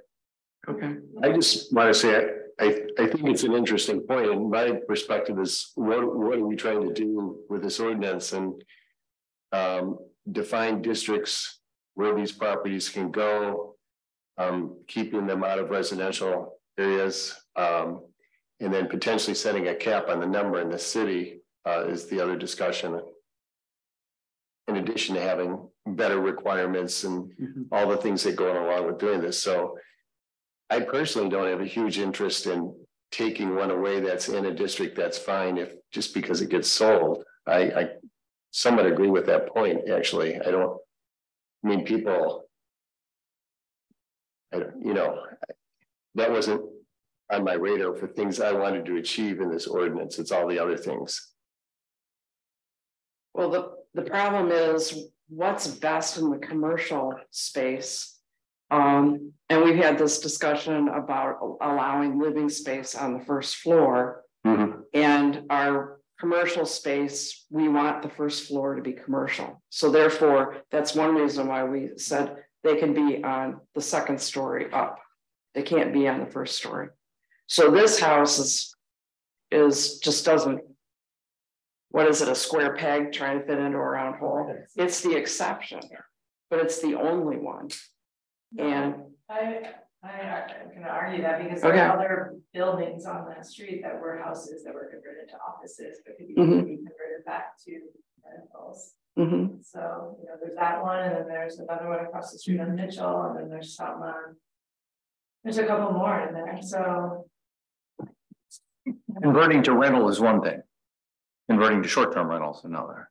Right. And that's what we're trying to draw the line. They get an application. Any other, Not on the first floor, they couldn't. but you can argue that it's not a commercial building, it's a residential building, so there's also, I'm just saying, I'm not quite sure. Is there any way to structure a variance for this particular property? No, I think you're would have to talk to the city attorney about how he would want to craft the ordinance or that provision. Bottom line is, we don't want to set a precedent and allow short-term rentals on the first floor in a business district. Because what's going to happen then is that any commercial property on Mitchell or any of the other commercial streets could be sold for short-term rentals. And then you're giving up your retail space. So you got to be very careful with this. The Waukezu is a unique one, but I guess my position is I understand it's a short-term rental. I understand it's an income-producing property for this couple, but the bottom line is it's actually an apartment house that happens to be in the business district. Quick question. It wasn't built as a short-term rental. It was converted into a short-term rental. It was actually at some point a residential home. Right, so your point is that residential homes used to exist in the central business district. Well, yeah, sure. But if they sell, other than possibly getting sent to the end of the line, they would still be able to have a short-term rental on the first floor of that specific. No. It's That's that, our other concern. that's non-conforming. I mean, couldn't we have? So they would only have one short-term rental in there. Yeah, they could use the other 3 for an apartment for rental, like a typical rental, and the one up on the second floor could be a short-term. Push the green button, please. Could I please make a comment? I'm Maren Carey, co-owner of 414 Wakasu Little Bay Cottage. Another thing that I think might be helpful to be pointed out with this is that of our 4 apartments, the largest one is 595 square feet. The second largest is 440 square feet, and then 350 square feet. These are small places where I would argue are not suitable necessarily for long-term renting. They're vacation spots. They were not divided that way. We bought the building in that way. The previous owner had long-term renters pursuant to a MSHDA loan they received to rehabilitate the property, and it was a mess with one person living in 350 square feet. It was a mess. We have no private parking of our own. So perhaps there's a square footage requirement. I don't know what the city ordinance is for square footage requirements for long-term dwelling spaces, and if that's something that can be considered here. My recommendation to the planning commission is. My recommendation to the planning commission is move it on to the council. And then when it's in between planning commission and council, I'll have a conversation with the city attorney about how he feels we should craft it regarding this situation. But I don't want to create a situation where we establish a precedent, which then opens up the rest of the business districts for short-term rental. I just recommend that we don't do that. Well, and that's short-term rental on the first floor. So this is unique, but then I would like to talk to Matt about it in terms of how he would envision trying to resolve this. I would also say that for the first floor, you're in central business district. Correct. So we don't allow residential on the first floor. So I wonder, even if that was allowed to go back to long-term rental, how I know it's unique and if. Well, it's a non-conforming use. Right. So how do we can't how does that work? If that were to be sold, then does the non-conforming use, it stays with the property? Or if it's sold, it's no longer that? Well, you've got 2 different issues going on. You've got a house that's in the CBD that it can still be sold and still be non-conforming. But in their case, they've overlaid a short-term rental on top of it, which the ordinance says, the short-term rental ordinance says, if they sell it, the license expires and then the new person has to either use an existing one on their cap or go on the waiting list. So you've got 2 different things going on. Okay. You've got a non-conformity, you've got a residence in the business district, which is non-conforming, and then you've got the short-term rental on top of it. That's why I need to talk to the city attorney about how he wants to craft it. I just feel if we send it on, for my part, I would like it to somehow state that I understand and hear this issue, and I would like to find a way to potentially, if possible, make it work. I think it is a house in the CBD. They didn't make this thing. They didn't rip down a commercial building and put a house there with short-term rentals. It's part of the fabric of Petoskey. I totally agree that first floor commercial is what we want in the CBD. Although people have argued about, stores that sell things versus commercial entities that are more businesses and don't have a sidewalk appeal, if you will. So this wouldn't have sidewalk appeal for shoppers, it's on the end, but it certainly has people using the CBD. So it's kind of a neat thing to have in that respect. So I don't know. I just hope if we pass it on. I'll pass it on to Matt, but I also want to pass along the issue of the transfer of the license. You can't get into a position where we craft an ordinance specifically to allow them only be able to put the property up for sale as a short-term rental and say, oh, by the way, the license comes with it, where the other people that are licensed have to fall under the ordinance that if they sell the property, that license expires, and then they've got to go on the waiting list.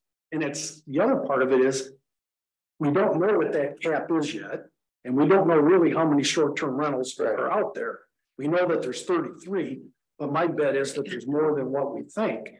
Is that it's not going to be fair to the people on the waiting list if somebody that owns a short-term rental can sell it as a short-term rental, because then they're never going to have the ability or the opportunity to, use to get a license.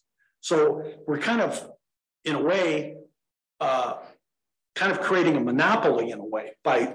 That's the whole purpose of when you sell a property that's an STR.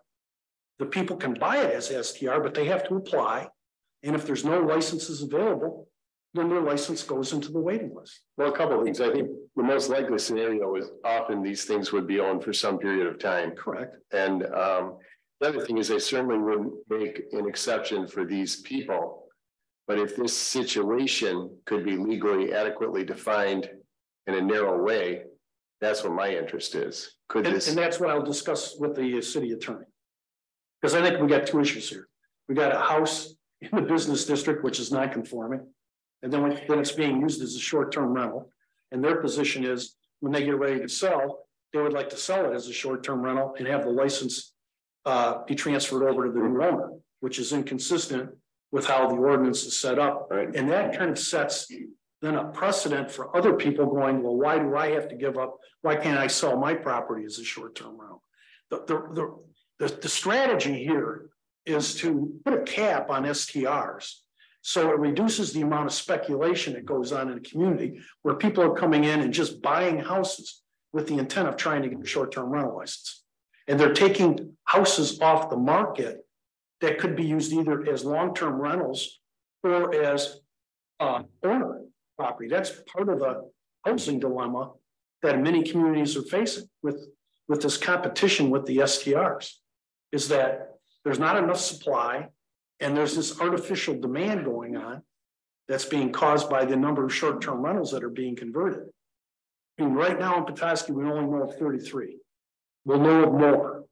That's about 1, maybe 2% of your housing stock. But in the analysis that we did, a lot of communities are already at 5 and 6% of their housing stock is being used for short-term rentals. And to be fair though, you're right. There's a lot of residential homes that people are using their short-term rentals, let's face it, illegally, or to use a better term. This is not that situation, and nor is anything in the business district that situation. You're right. People buying a home, up on whatever, Petoskey Street, not in the business district, shouldn't be using their home as a short-term rental. We would not have done that. What is where we're located. I think that's just what the uniqueness about it. And I appreciate you wanting to talk to the city attorney about it. The concern is, again, and the same goes back to the second ordinance while we're talking about it, is the first floor, which of course I'd probably come up again and talk to you again about, but we find ourselves to be a unique piece of property. I guess that would be my only. The second issue that you brought up about first floor, that to me is something that could be resolved at the Zoning Board of Appeals, because you have an existing home that was built with first floor residence, and it happens to be non-conforming. And even if you used it as a long-term rental, it wouldn't be consistent with the city code. So there has to be some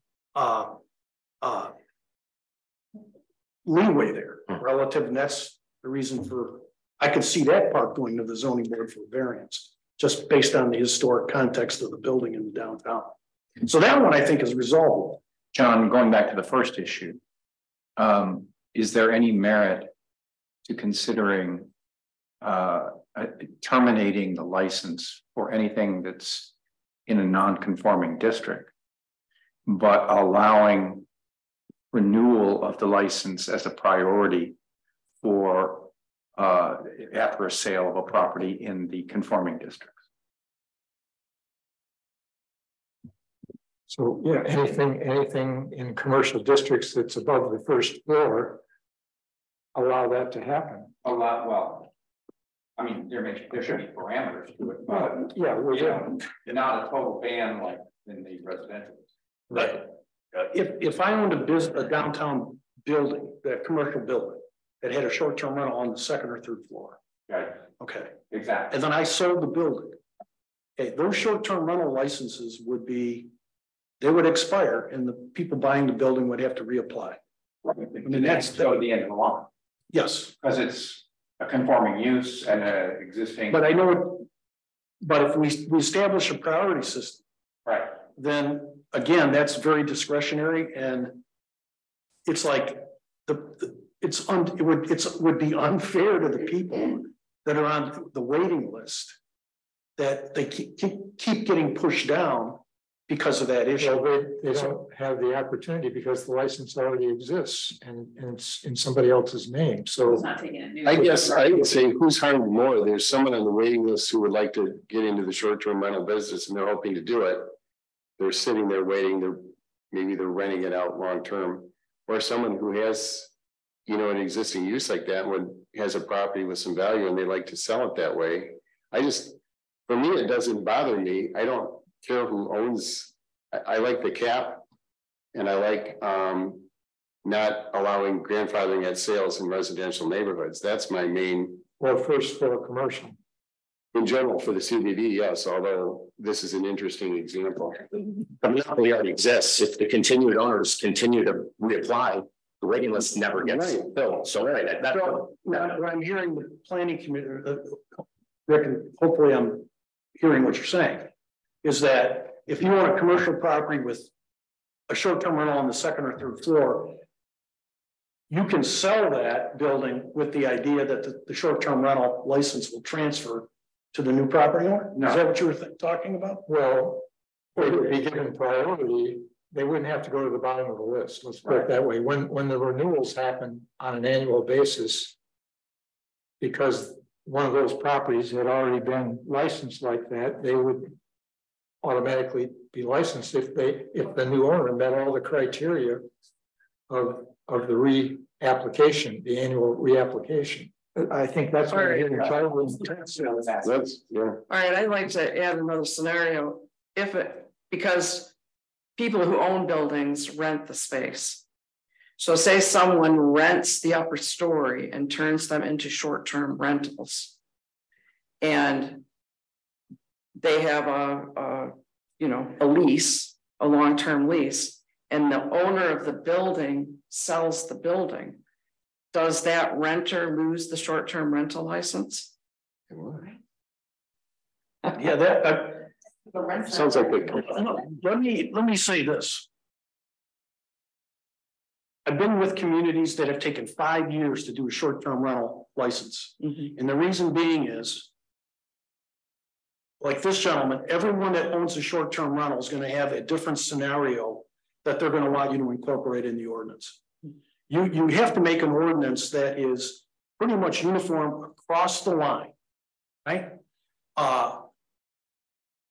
When I buy a car and I have a driver's license, if I sell that car to my daughter, my driver's license doesn't go to her. She's got to get her own license. And that's the same thing with a short-term rental.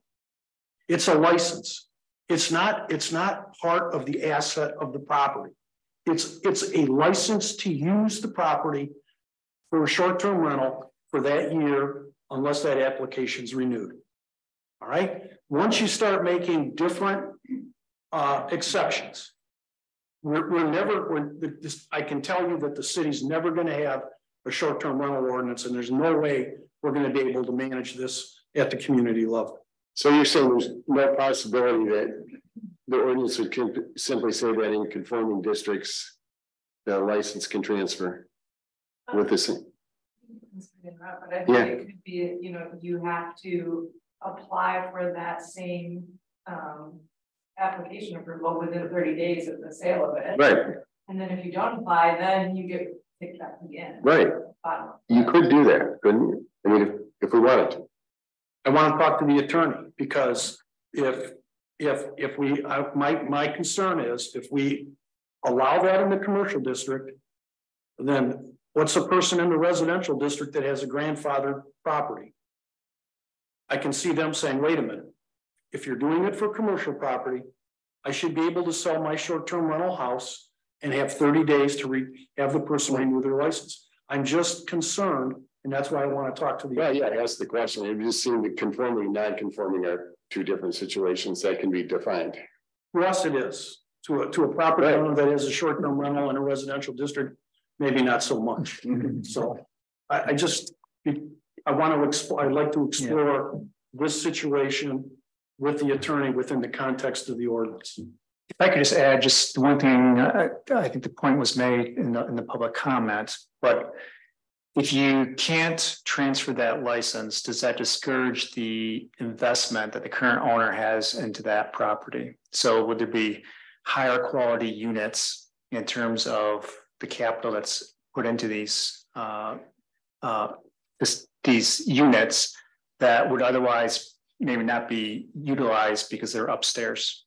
And so by not being able to transfer the license, you certainly are discouraging the current owner from putting additional funds or the minimum amount of funds into that property because of the investment horizon. I would respond to that by saying in the residential districts, we're not talking I don't care. We're not just right.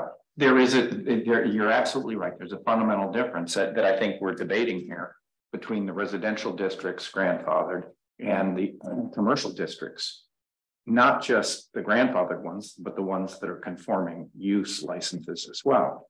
So I think if John talks to the city attorney, he'll get a thorough review, and I would urge us to nevertheless move this ordinance forward to city council in the interest of getting something done to protect the city from an influx of short-term rentals, and which already may be happening as we begin to do more investigations. Well, I will say that the grandfathered ones are properly licensed, and we know about them. So any current short-term rental that is not licensed will not be able to continue. Only the ones that are properly licensed now. But this pending ordinance really helps reinforce that and put some teeth into it for a future enforcement officer. Today it would be very difficult to enforce. Yes. Thank you very much.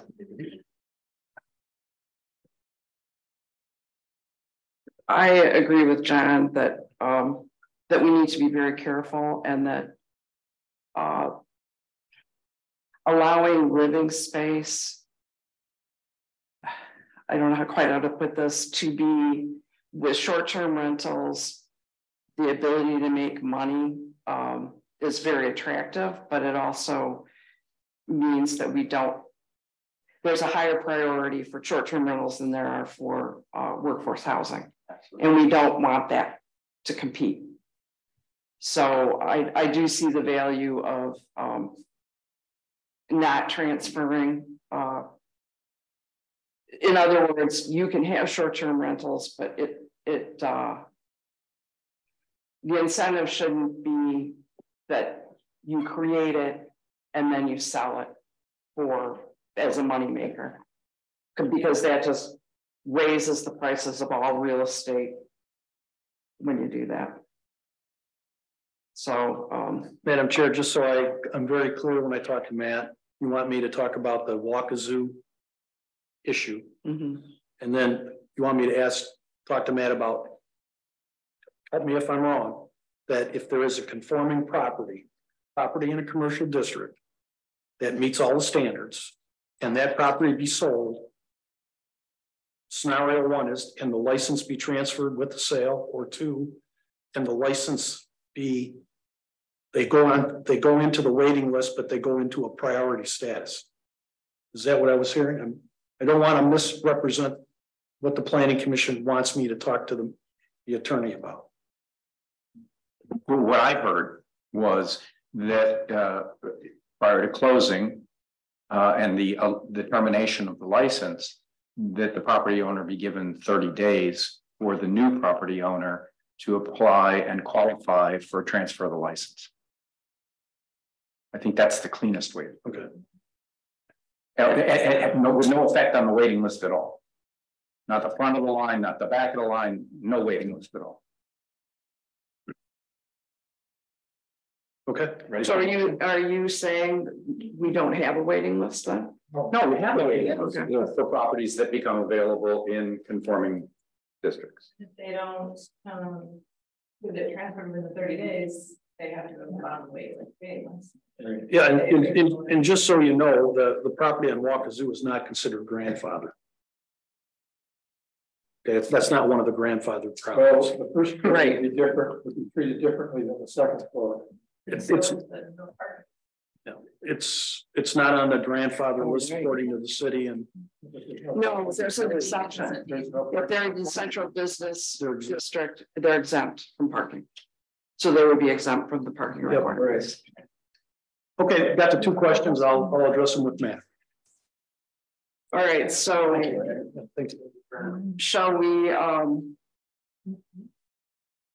proceed with the proposed motion for the city code for the police power? I'd be happy to make a motion. Is it? Go ahead. Motion to recommend that the city council consider the proposed short-term rental ordinance for adoption that establishes the licensing, occupancy, wait list, and enforcement provisions affecting the use of property for short-term rentals in the city of Petoskey, along with an accompanying explanation from the planner and the city attorney regarding possible alternatives. Okay. And there were a couple proposed revisions.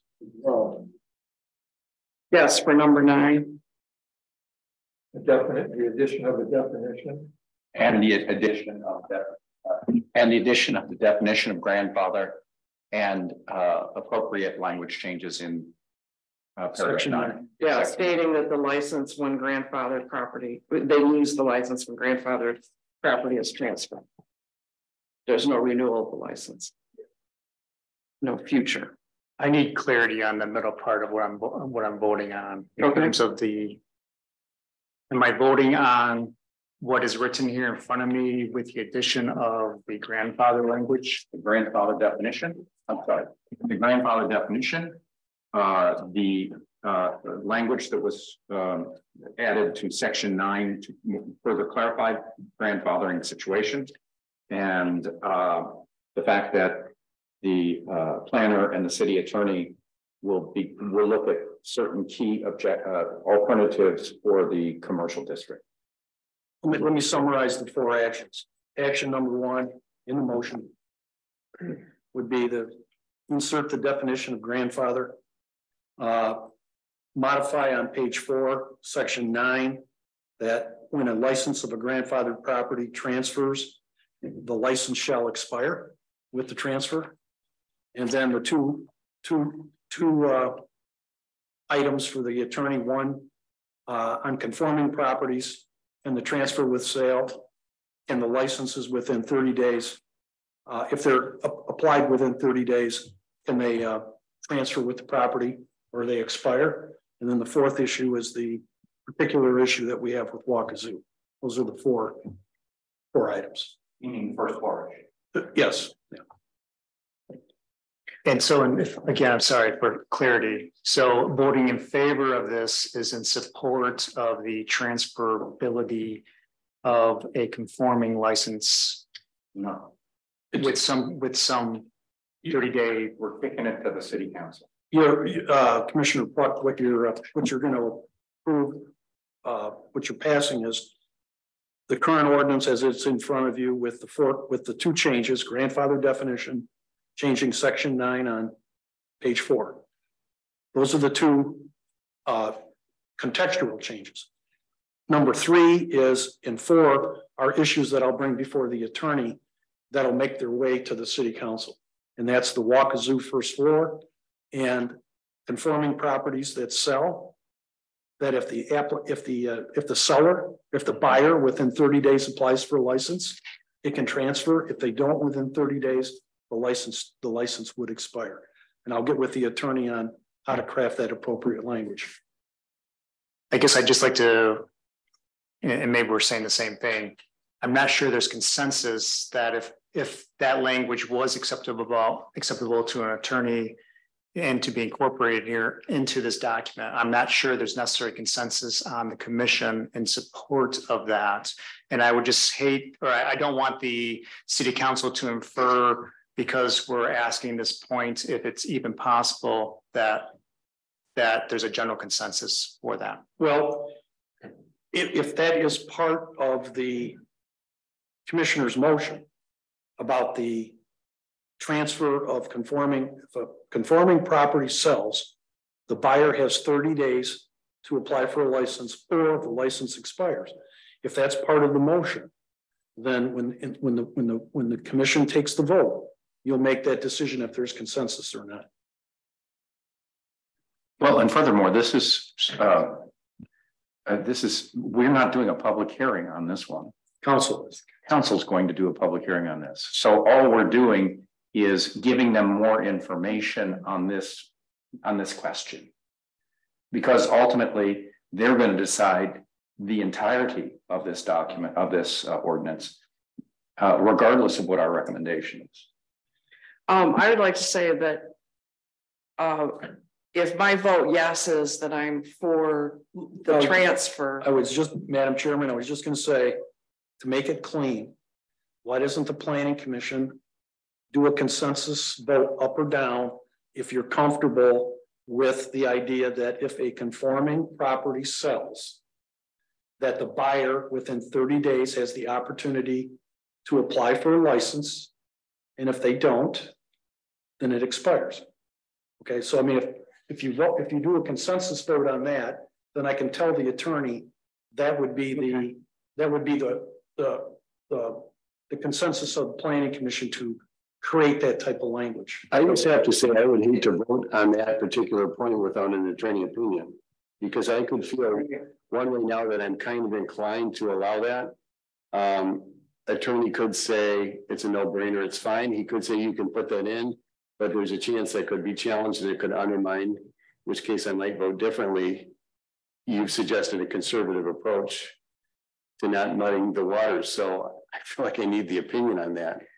I don't disagree with that. What if we were to send this on with the caveat that we want to explore that? This issue with the attorney would go directly to council. Right.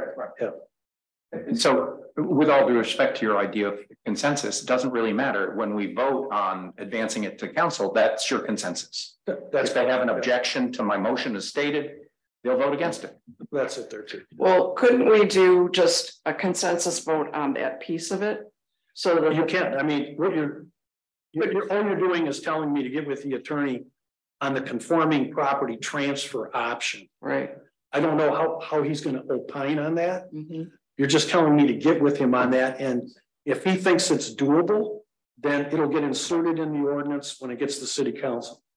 If he feels it's not doable, then it won't show up in the ordinance. That's well, I would like it to be presented as what is in the best interest for the city in making this decision. So presumably, Cynthia, that's the main consideration of the city council. Right. At this point, we need to present draft language. Mm-hmm. Then this one is no longer in our camp. Okay, we need to move on to this. Yeah, I agree. This one is the next one is the one we need to hold the public hearing on and live or die on that mountain as we get there. You know? Okay. So are we waiting for a second? We had a first. I will second your motion. Okay. I will second Charlie's motion. All right. So Bethany made the second. Charlie made the motion. And roll call vote. A discussion. Oh, discussion. Just had a question. So in line with what some of the other people have said. So I'm in favor of this going to the city council in this regard, basically what we're planning on doing. You said you would just insert it. And I was thinking more it would be the planning commissioners ask this question. The city attorney has, so council would get basically what we have with the 2 corrections we talked about or changes in 9. And then they would get a separate paragraph stating that this issue came up, some commissioners, you know, we didn't have a legal opinion, so I'm not going to put it in there. So someone could just pick it up and say, well, they're be confused about what they did. So you guys should decide now, based on a legal opinion, further public comment, the best interest of the city, what you should do, just so it's really clear to them we didn't. That's how, does that make sense? Yeah, and that's my, I guess I would be, I'd be concerned if after consulting city council, or I'm sorry, the city attorney, that language that I hadn't reviewed was inserted into this document. Right. I would prefer that to be moved from the changes of this document and then just add as additional consideration, you know, city council may want to consider that aspect. All right. The whole aspect that we're moving on to city council is kind of at their discretion all the way around. I mean, they could change anything in there. But I think just in the presentation, I think the concern is that it's very exceedingly clear. We have one council member here, but it's exceedingly clear what we had before us and what we were talking about more theoretically. Not so it gets woven in, just so it's clear. You got it. I got that approach. So, Charlie, Motion. do we put a second motion on the supersedes? Would you be willing to drop that and then we do a second motion with that recommendation? Motion stands. I request a vote. Yeah, I'm pretty clear on what the direction of the planning commission is. Okay. Any other discussion? Roll call vote. Braddock, Yes. Buck, Yes. Detmer, Yes. McSweeney, Yes. Meridian, Yes. Newman, Yes. Paul, Yes. Robson, Yes. Wilma. Yes. All right. Police power is moved on. Now we move on to the zoning language, which is 2 pages.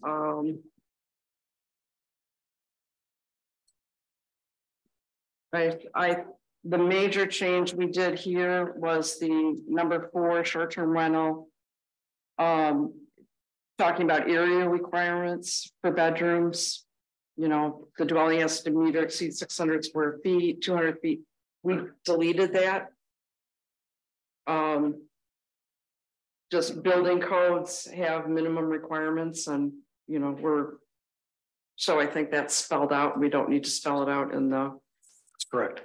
zoning ordinance. So it's really just the zoning ordinance is about the districts that we're allowing it in, and then standards for short-term rentals where they're allowed, you know, non-residential commercial buildings, not on the first story. But they have to meet all the zoning ordinance and state codes and property maintenance. And then finally, a short-term rental shall be required for off-street parking. So those are the sections of the zoning ordinance. Does anybody have any questions? Carolyn? I just have a question about our list of the zoning districts. The B2A, is that called transitional business or mixed use corridor?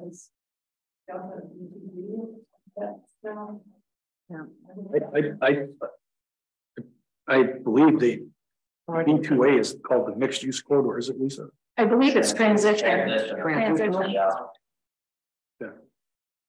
Transitional business district, and then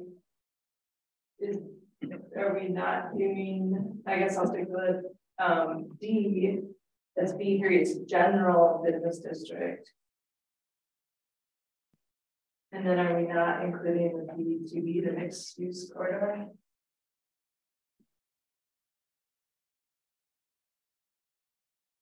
I don't have my zoning ordinance book. I forgot it. So does anybody have the zoning? Oh, you got it. All right. Oh, thank you. The mixed use corridor runs along our green space pathway that runs over to Overlooks. Well, I think our discussion was that there was a lot of residential in the B2B. That was why it wasn't included, but it could be misremembering. Correct. Yeah. Yep. The reason why the B2B, because of the amount of residential properties in that district.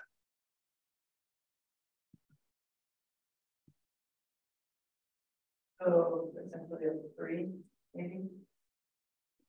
Properties in a residential home. With a single family dwelling. You're saying in the B2B? Wasn't that all along Emmett Street right there? It goes from. I guess I don't have a map in front of me, sorry. It goes along Emmett Street. Can we get the map up on the screen? Is that possible?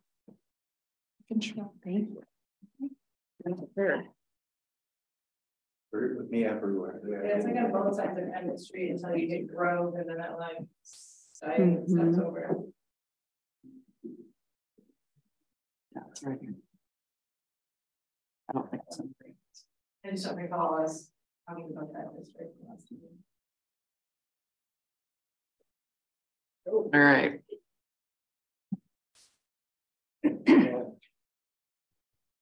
I can't really see it on this map. Yeah. There we go. Okay. Starting on the north end of that, it's the bank on the left side of the green strip.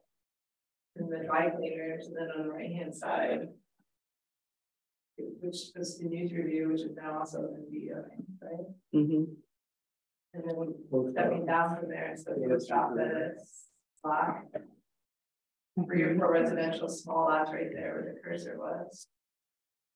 And then the big tall brick building. The zip building. And the zip building. The next block. And then it goes into houses. There's some on Washington Street.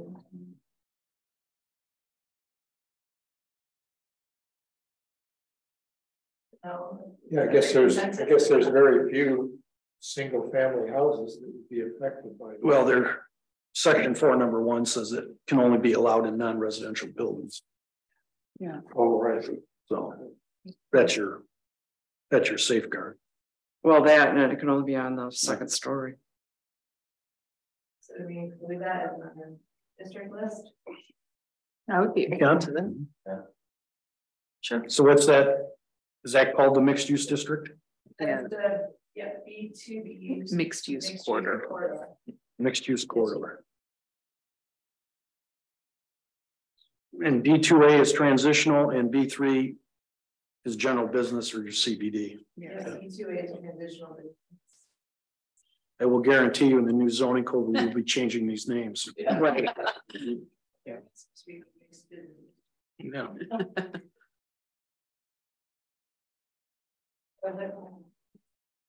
Say it again. That was it for my question. Okay. Any other discussion? All right. Would the public like to weigh in? I want to restate. State your name again. Christopher Carey again, I'm sorry, And your I'll address. restate 414 Wakazoo. Okay. I don't want to restate the first floor, but it sounds like that would be something that we could hopefully ask for a variance at that point in time, considering the nature of the building, but overall, that would, I think we might be the only building that qualifies under that type of situation. So, thank you. Thank you.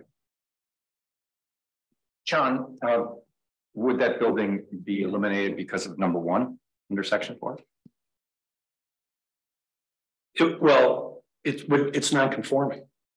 I mean, I hate to use the term, it's grandfathered in. But it's non-conforming because it's been in the district. So it would fall into the same category before the zoning board of appeals. And a different question though, if we were to go in front of the ZBA, what would we? Right. Asking for variance? Well, their hardship would be, and you know, would be that it's a historical building. It probably predates the zoning code. And what's Without a doubt. Without a doubt, yeah. And and the even if it was used as a single family residence, it still would be non-conforming because it's in the business district. So that, to me, that's part of the hardship. It's that it's an existing historical building that was, you know, established prior to the zoning code, and it currently doesn't meet any of the zoning standards. So in order to bring it into somewhat of conformity, there may be a basis for a variance. So it addresses some of those standards. And you're going to see this more often. We've got a couple other ones that are brewing that kind of fit the same mold. It's awful hard to take a historic property and fit it into the context of a modern zoning ordinance without running into problems. Any more discussion? So the additions to this, the revisions would be under section 3, number 1, C, B2A would be renamed to traditional business district. Transitional, excuse me. B3 would be general business district. And then we'd be adding the B2B, which is the mixed use corridor. Which would become, it would be after C and become D. Yes. D would become E and Correct. E would become F. Yeah.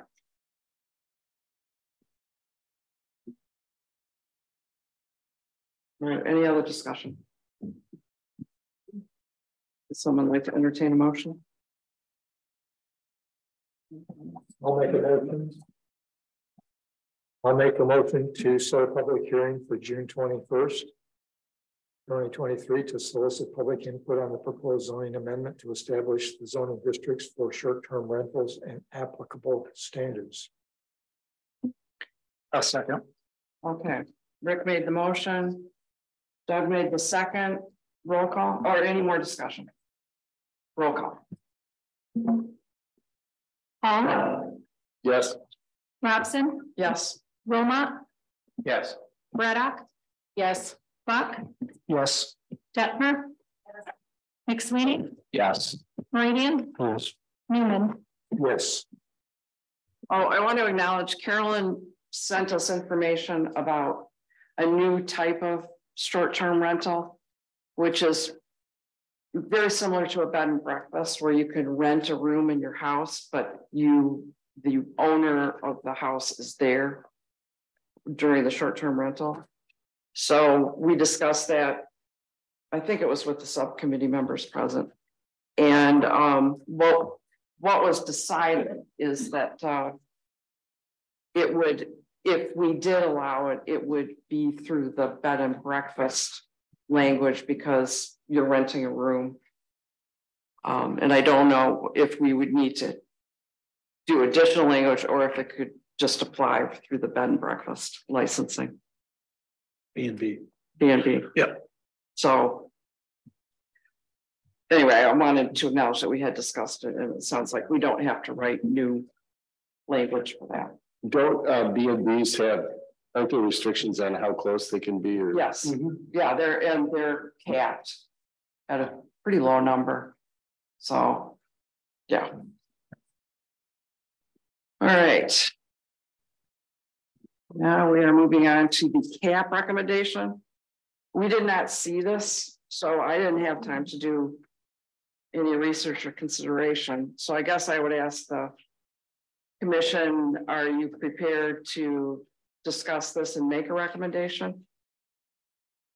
If you didn't get it until today, and I apologize, you're going to have the public hearing on June 21st. You can consider the cap, discuss it at that meeting. the planning commission at some point just needs to give the council a recommendation on what you think the appropriate cap is. So I think you still have time if you don't want to consider it. Well, do people feel ready to consider it? No, okay. Yeah, I don't,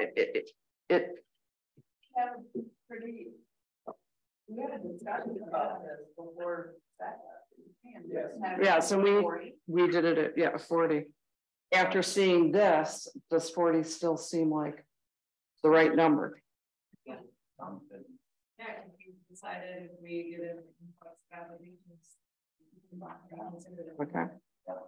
Yeah. So John, are you comfortable with us since we had this discussion prior? That's fine. You pegged it at 40? Yeah. Okay. So do we make a motion? Or a resolution? Charlie. As I mentioned earlier, I think that it's not just a number. We have to give a rationale. We have to explain our recommendation. So perhaps we should have that discussion first before we well, I would say that the rationale is 15.1 intents and purposes, which I have an old version of it. I got lost in the pile of the new version. The city council finds a short-term rental dwelling units in the city of Petoskey provides value to our local economy, but can also bring with it negative effects to the year-round quality of neighborhoods, housing supply, and public health and safety. The city has enacted this regulatory ordinance, this cap, to strike a regulatory balance between the interests of community residents, business owners, visitors, and property owners. I think that's the justification. But why 40? Because there were 33 currently. And we figured with them only being allowed in the commercial districts, it seemed like a number that we could, add to later if we needed, but we wanted to be very calculated, I guess, about how many we initially allowed. Why not just leave it at 33? I'm just asking. Yeah, I guess why would you go through all this if you're not? Because we need a short-term rental ordinance. So you are proposing? I'm not proposing it. I'm saying, if we have reasons for picking 40, I think we should state them so council can understand. Okay, so if we picked. Seems to me that we picked an arbitrary number. Well, the reason was to cover the existing and allow for some small amount of. And is that the consensus of the short-term rental? That was the discussion was for some growth and then kind of see how it developed. Yeah. And reconsider, after a year or after 2 years. Understanding that growth in short-term rentals potentially takes away the availability of longer-term housing for residents. Right, but keep in mind, the new ordinance doesn't allow ADUs or residential housing to become short-term. I understand that. Which you could, that's the rationale for 40, but you could disagree with 40. And that's the reason why we picked that number.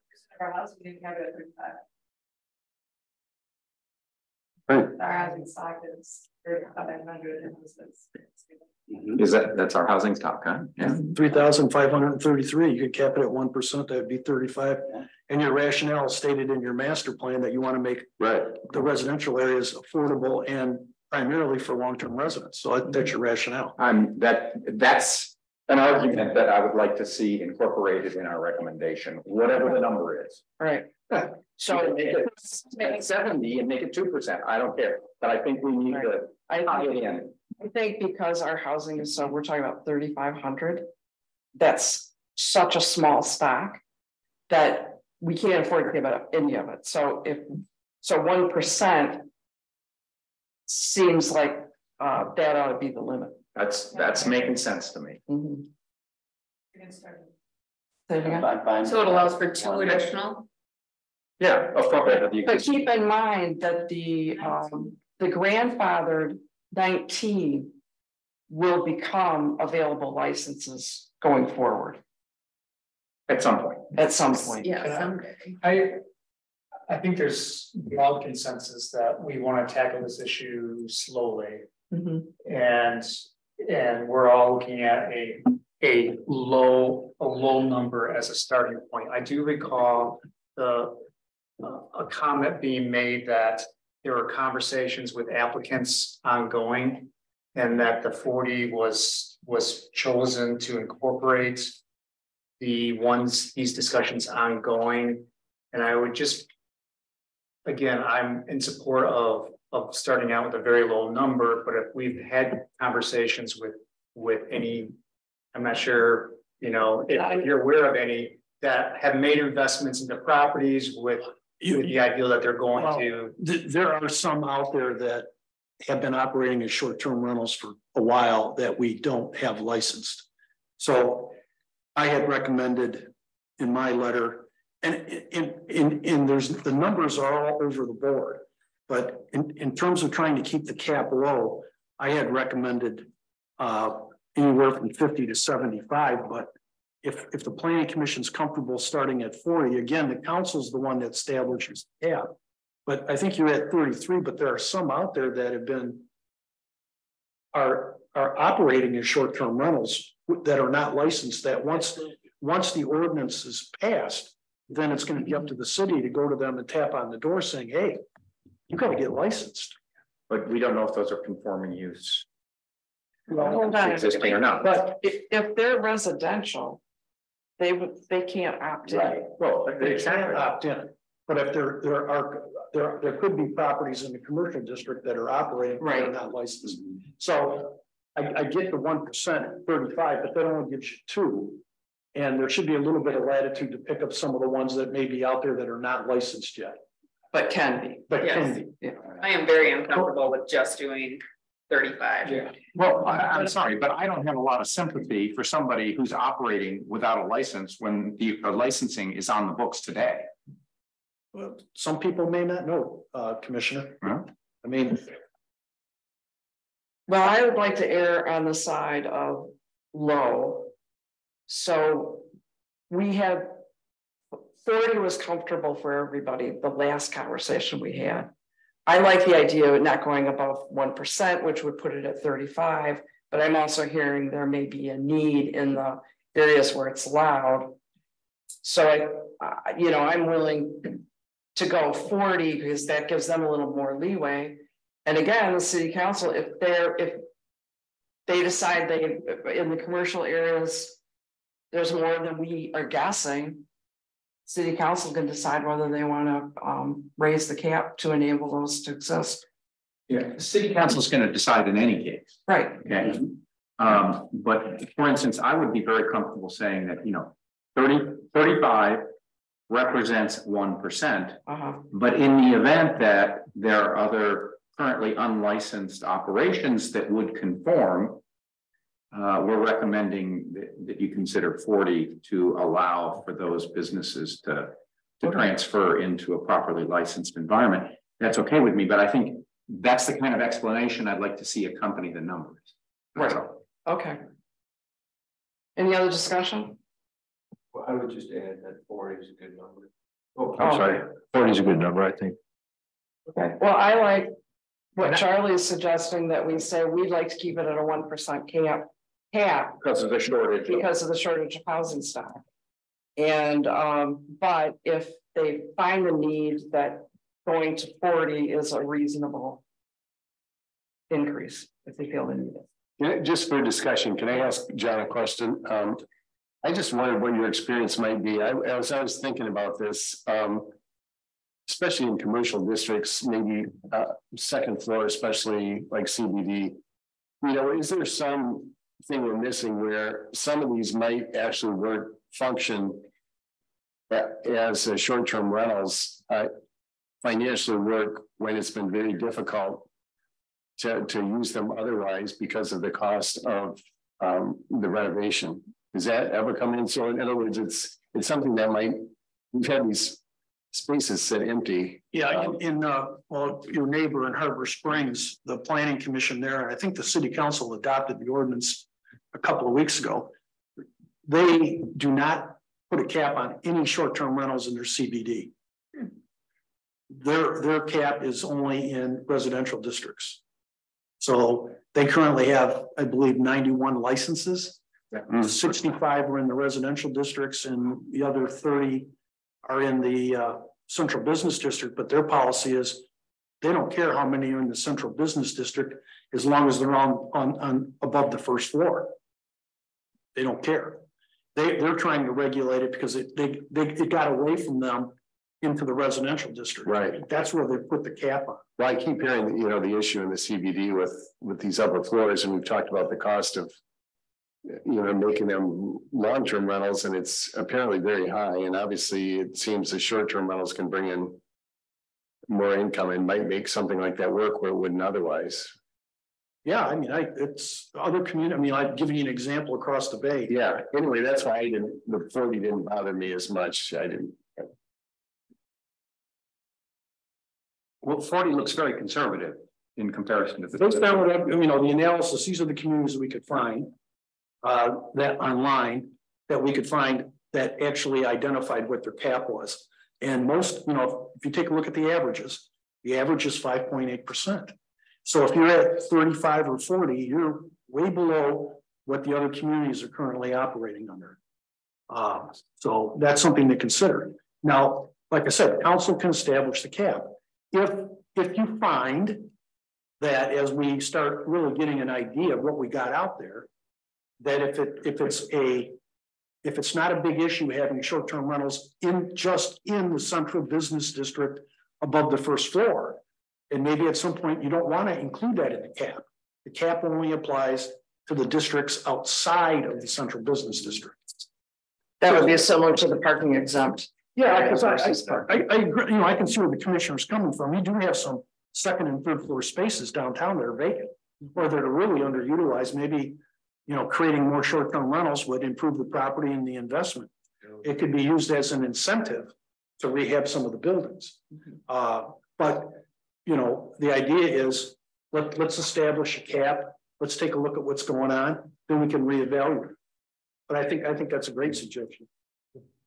Well, you just brought up a good point that looking at the 1%, we're looking at our total housing, but we're allowing it in our residential. So the numbers that you gave us, like the 91 for Harbor Springs, is the cap for their residential. No, they capped it at 65.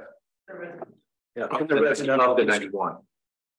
So all these other short-term renter caps that you guys found, were those for residential, or were they for commercial? These were the caps in their citywide in their ordinance. Okay, they didn't differentiate. Well, what would the commission like to do? Do we need a cap for commercial? Well, you need to establish a cap for the number of licenses. My suggestion is go with what Charlie's position was. Commissioner Wilmot was saying, let's go tell council 35 up to 40 to provide a buffer for conforming non-licensed properties. So that gives you, we have 33, that gives you a buffer of 7. Okay. And that's roughly 1.1% of your housing stock. But that they could also consider higher numbers in the central business district. They can, because they can. I think that should be part of what we. They established the cap. You're just recommending, and I think your policy is solid. You want to keep it around 1% of the 3,500 housing stock, but you are agreeing or saying to them that you're providing a buffer, because we know, we really don't know, but we probably suspect that there are conforming non-licensed properties out there that we have to bring into the licensing procedure. Right. Charlie, do you want to make that motion? Well, it's actually a resolution. Okay, great. And the resolution normally starts with whereases, and you've got some whereases there, right? And you're in the intent that you read. I don't know how formal we want to make this, but.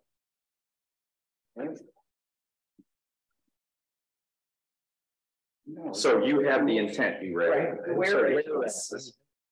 Short-term The city council, no, the short-term rental of dwelling units in the city of Petoskey provide value to our local economy. Whereas it can also bring with it negative effects, the year-round quality of neighborhoods, housing supply and public health and safety. The planning commission is recommending this regulatory ordinance to strike a regulatory balance between the interests of community, resident, business owners, visitors, and property owners. How about a whereas in there? Whereas the housing stock in Petoskey today is 3,500 units. Yeah, 3,533. Whereas current licensed short-term rentals equal 33. Mm-hmm. The recommendation is for 40 conforming use and potentially higher in the central business district. Okay. Does that work for you, John? All right. So Charlie's provided the resolution. We need a second. You need a second for that. I'll second it. I'm just confused about this discussion. We're simply making a recommendation. In the form of resolutions are formed by passed by city council. Okay. City council passes resolutions and ordinances, yeah. So, all right. But I'll second that. All right, as it is, because we're writing it as a it was just resolution. stated. Do you want it in a different format? I don't really care. Well, you can make a recommendation and put the whereas in. Right. Just call it a recommendation. Right. Okay. So this is officially a recommendation Sounds very made by smart. Charlie, seconded by Ted, and any other discussion? Roll call vote. Braddock. Yes. Buck, Yes. Detmer, Yes. McSweeney, Yes. Meridian, Yes. Newman, Yes. Paul, Yes. Robson, Yes. Wilmot. Yes. All right.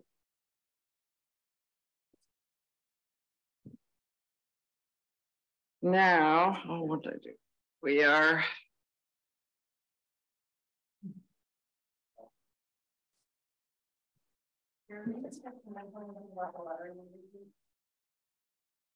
Oh.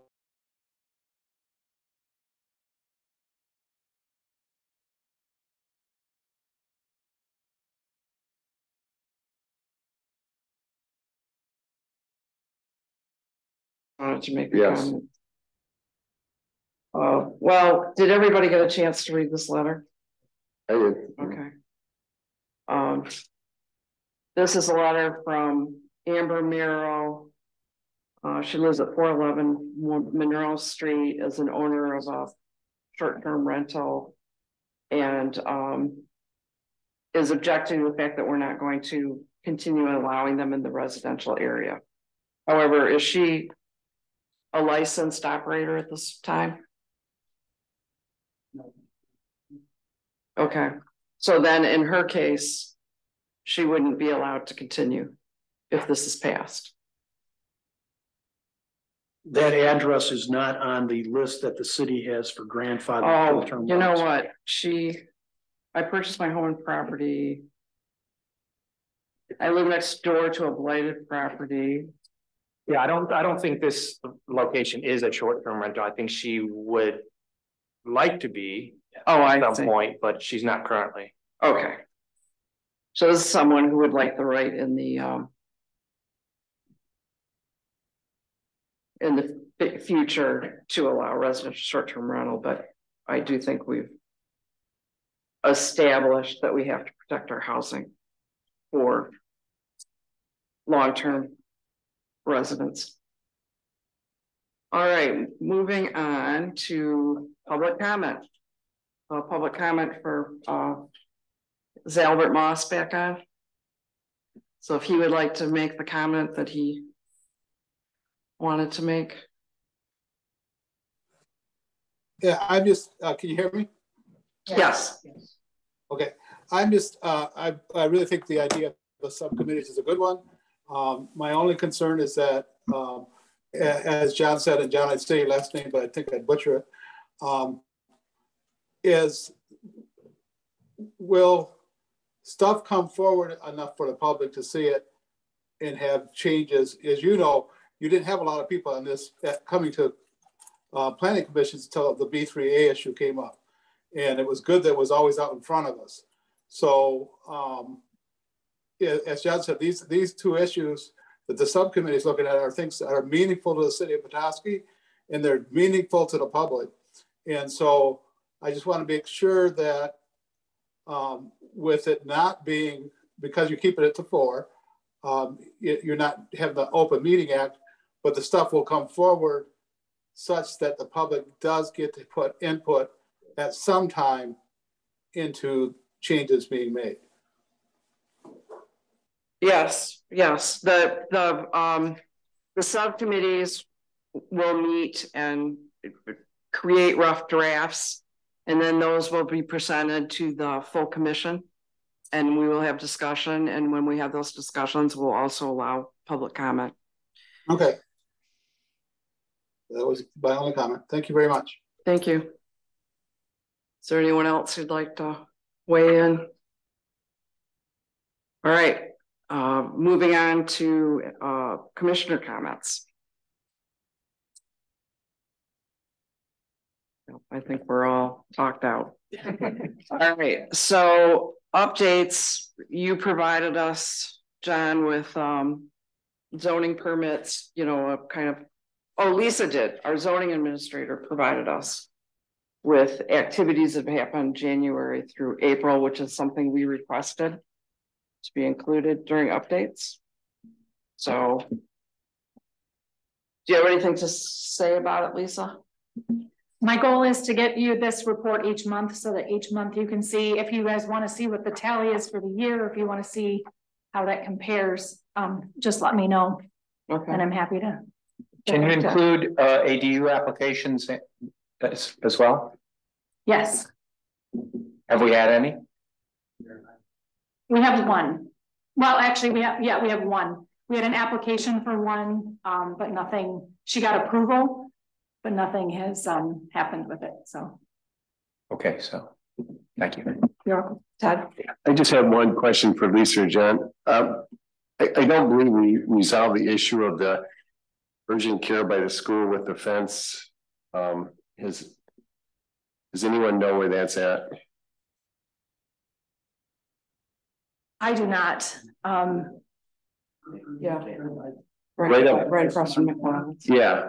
There's a school. The issue is, at the time of approval, they were told that they needed to have a screening fence for the playground, that people didn't think it was adequate, that cars could park and potentially view the kids on the playground and not be there. Just so that never got done. When did the facility open? Last summer? Yeah. And apparently there was some discussion that materials were an issue, or it was hard to get stuff, but it's been such a long time now. We just need to follow up with that. Was that agreed upon during the site plan review? Yeah. Absolutely. Yeah. Okay, then Lisa and I'll follow up. Last I heard, the city planner was in contact with the manager, and they were, apparently it was on order and they were waiting for it. So we can definitely follow up on that. Okay. All right, any other updates? Okay. I don't have any. All right.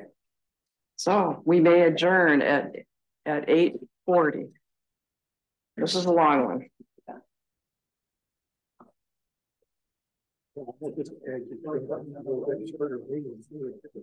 A shorter meeting?